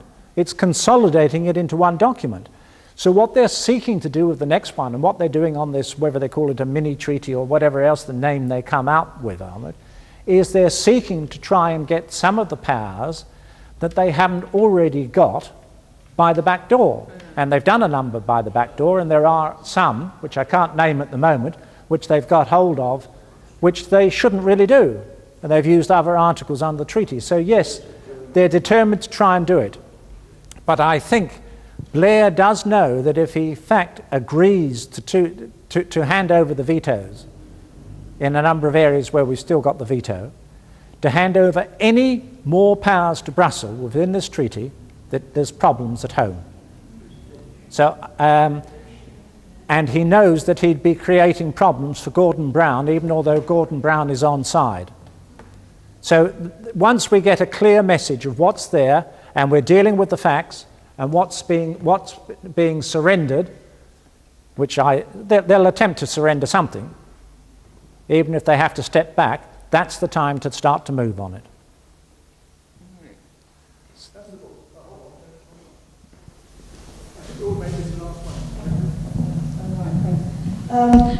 I was very interested in what the lady over there was saying and her story, which I think shows a terrific amount of criminal corruption.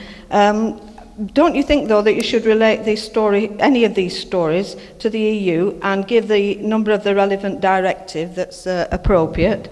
The other thing is, you talked about to get the information is to be with the people. Well, one of the places that's absolutely fascinating is the Fabian Society. I should think most towns have a Fabian Society. Ours is on a Friday night, last Friday in the month in Bournemouth.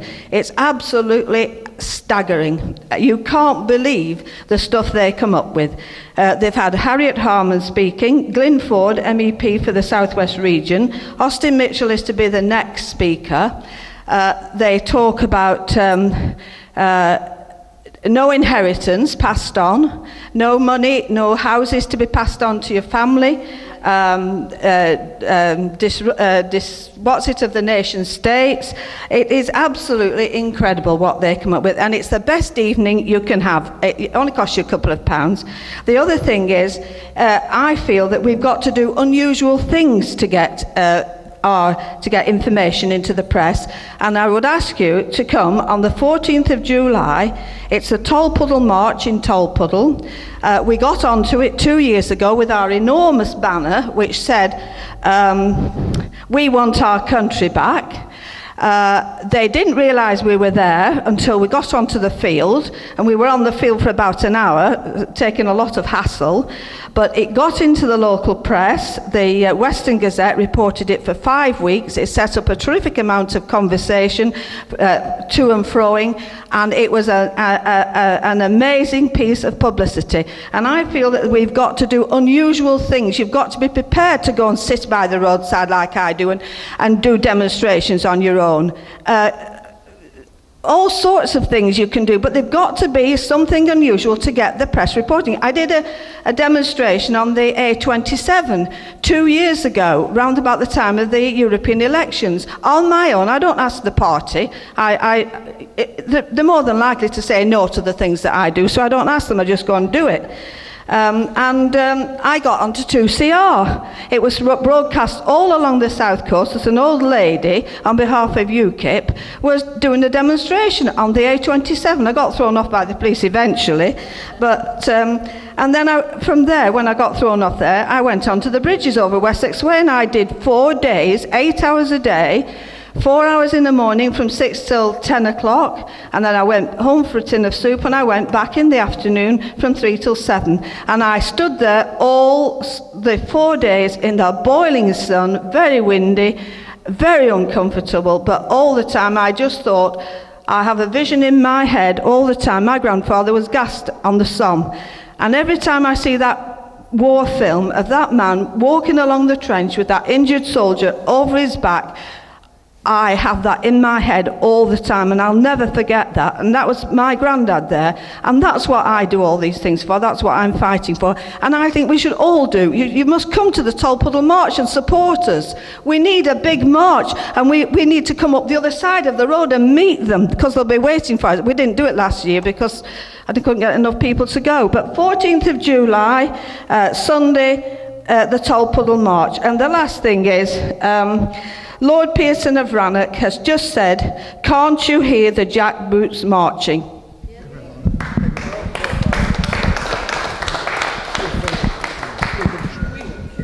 Robert, can we just hear what this gentleman was saying about, because he had to stop so that lady could finish. This gentleman in the front. Lord Ancram. Yes, really, because I'd like to know what he said. John wants to get in. It's only a statement, it's not a question.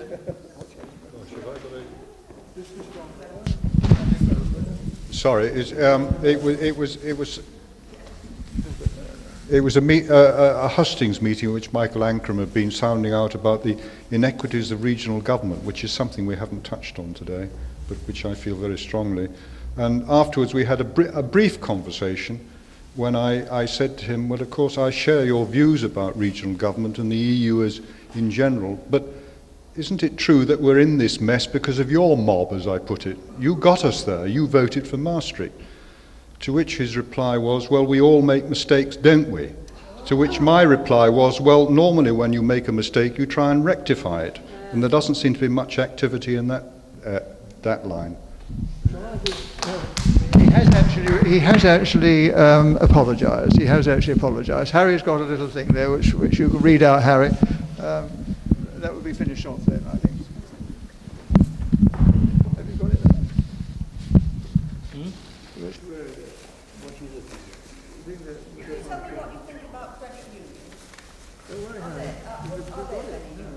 Who is that?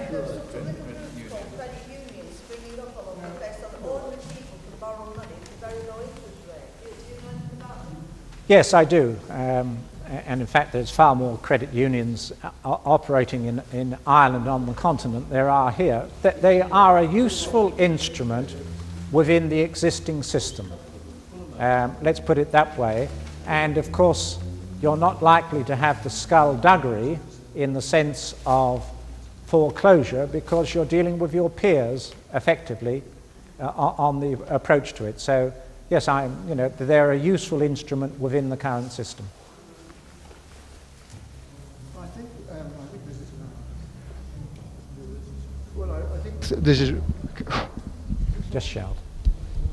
Is it on now? That's it. Right. Okay. Well, thanks a lot. Now, I think we ought to call that to a day and thank Donald very much. We could go on, I'm sure, a lot longer.